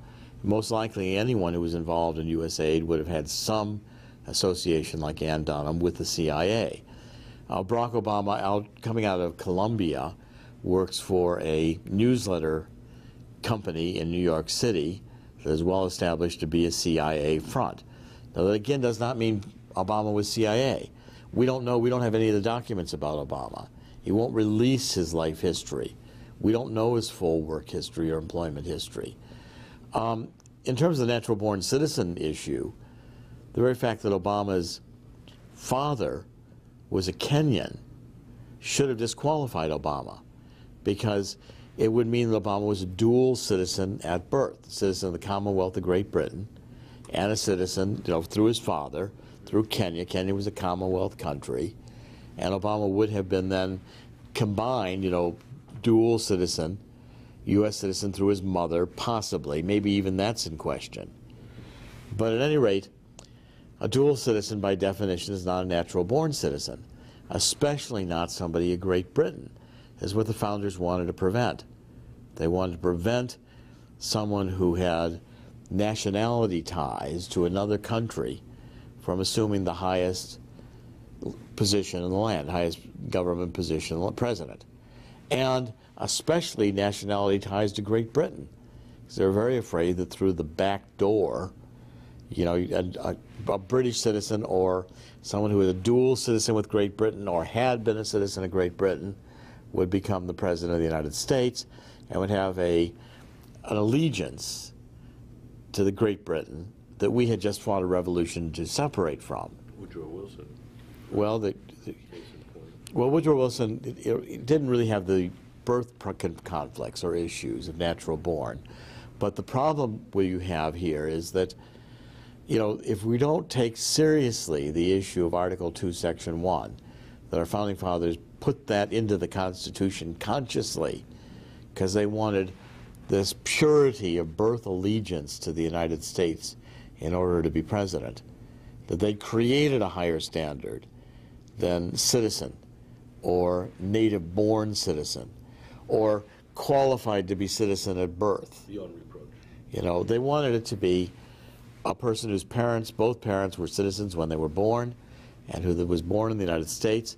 They did this to the, you know, the current left who's, you know, in love with diversity and we're all citizens of the world, you know, kumbaya. It makes no sense to have these nation-state identifications. To those of us who value country and, you know, feel patriotic towards the United States and our history, feel an exceptionalism to this nation, feel an allegiance to the Founding Fathers, abandoning this principle is foolhardy, and you can't just throw away provisions of the Constitution that you don't like. The Constitution has provisions for amending it. There have been numerous attempts to amend this provision. They've all failed. Eight Democratic congressional attempts since 2000. Correct. And clearly it looks like anticipation that somebody like Barack Obama is coming around. The Democrats wanted to have to be president. And the Republicans are wink on it too. They're going to do everything they can to look at Marco Rubio being vice president and to say because his parents were, you know, had a right to be here as foreign nationals, that was enough to make them equivalent to citizens on the way to citizenship. So why should we worry about these distinctions? Well, I think we should worry about these distinctions if we take the Constitution and the intents of our founding fathers seriously. And that's what, you know, this provision has never been repealed. And I think people like myself want to take it seriously.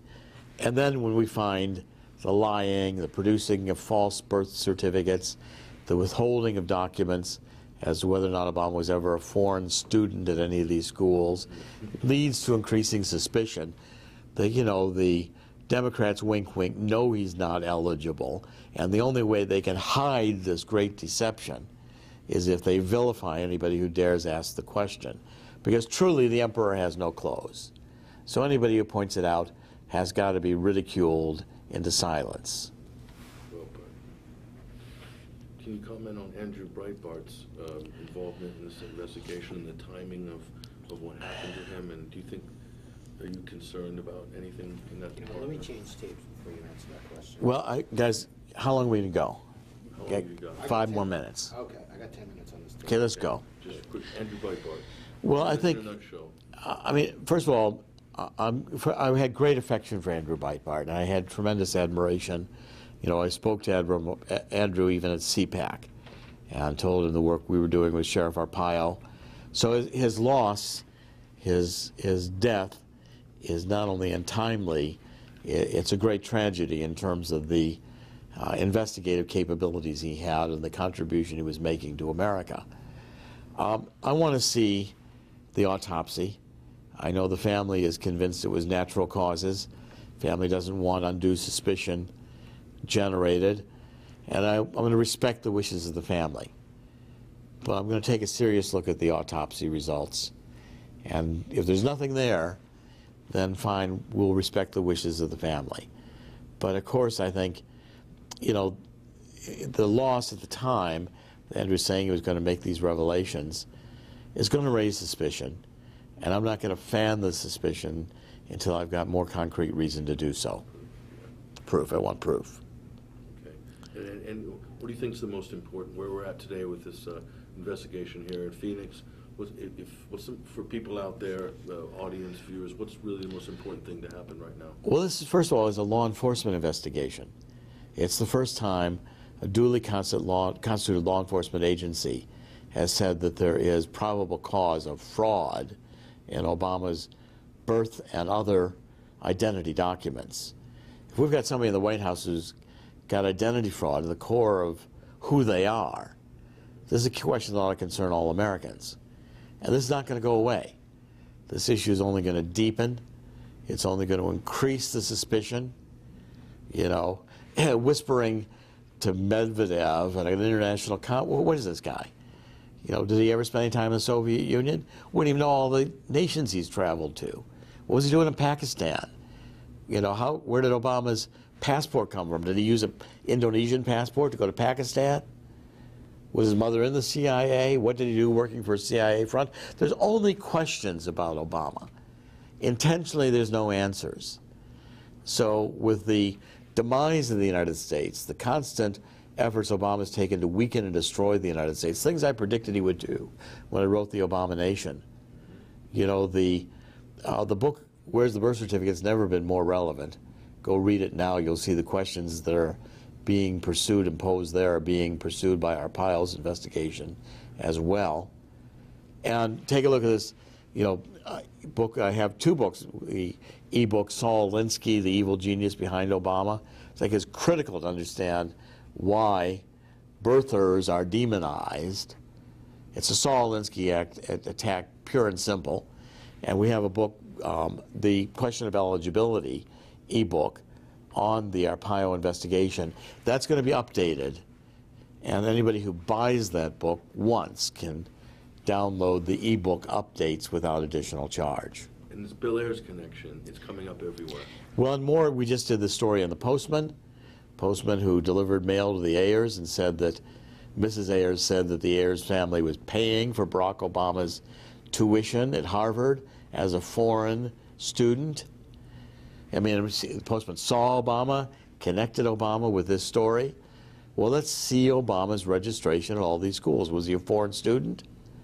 You know, who paid for Obama's education? And this documents Ayers' involvement and the family's involvement with Obama at a much earlier age. There's a relationship. A relationship. They paid for the education. Why?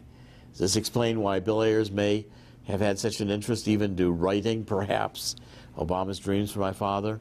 These questions are deepening now. They're not going away. They're deepening, and they're going to demand answer before the election.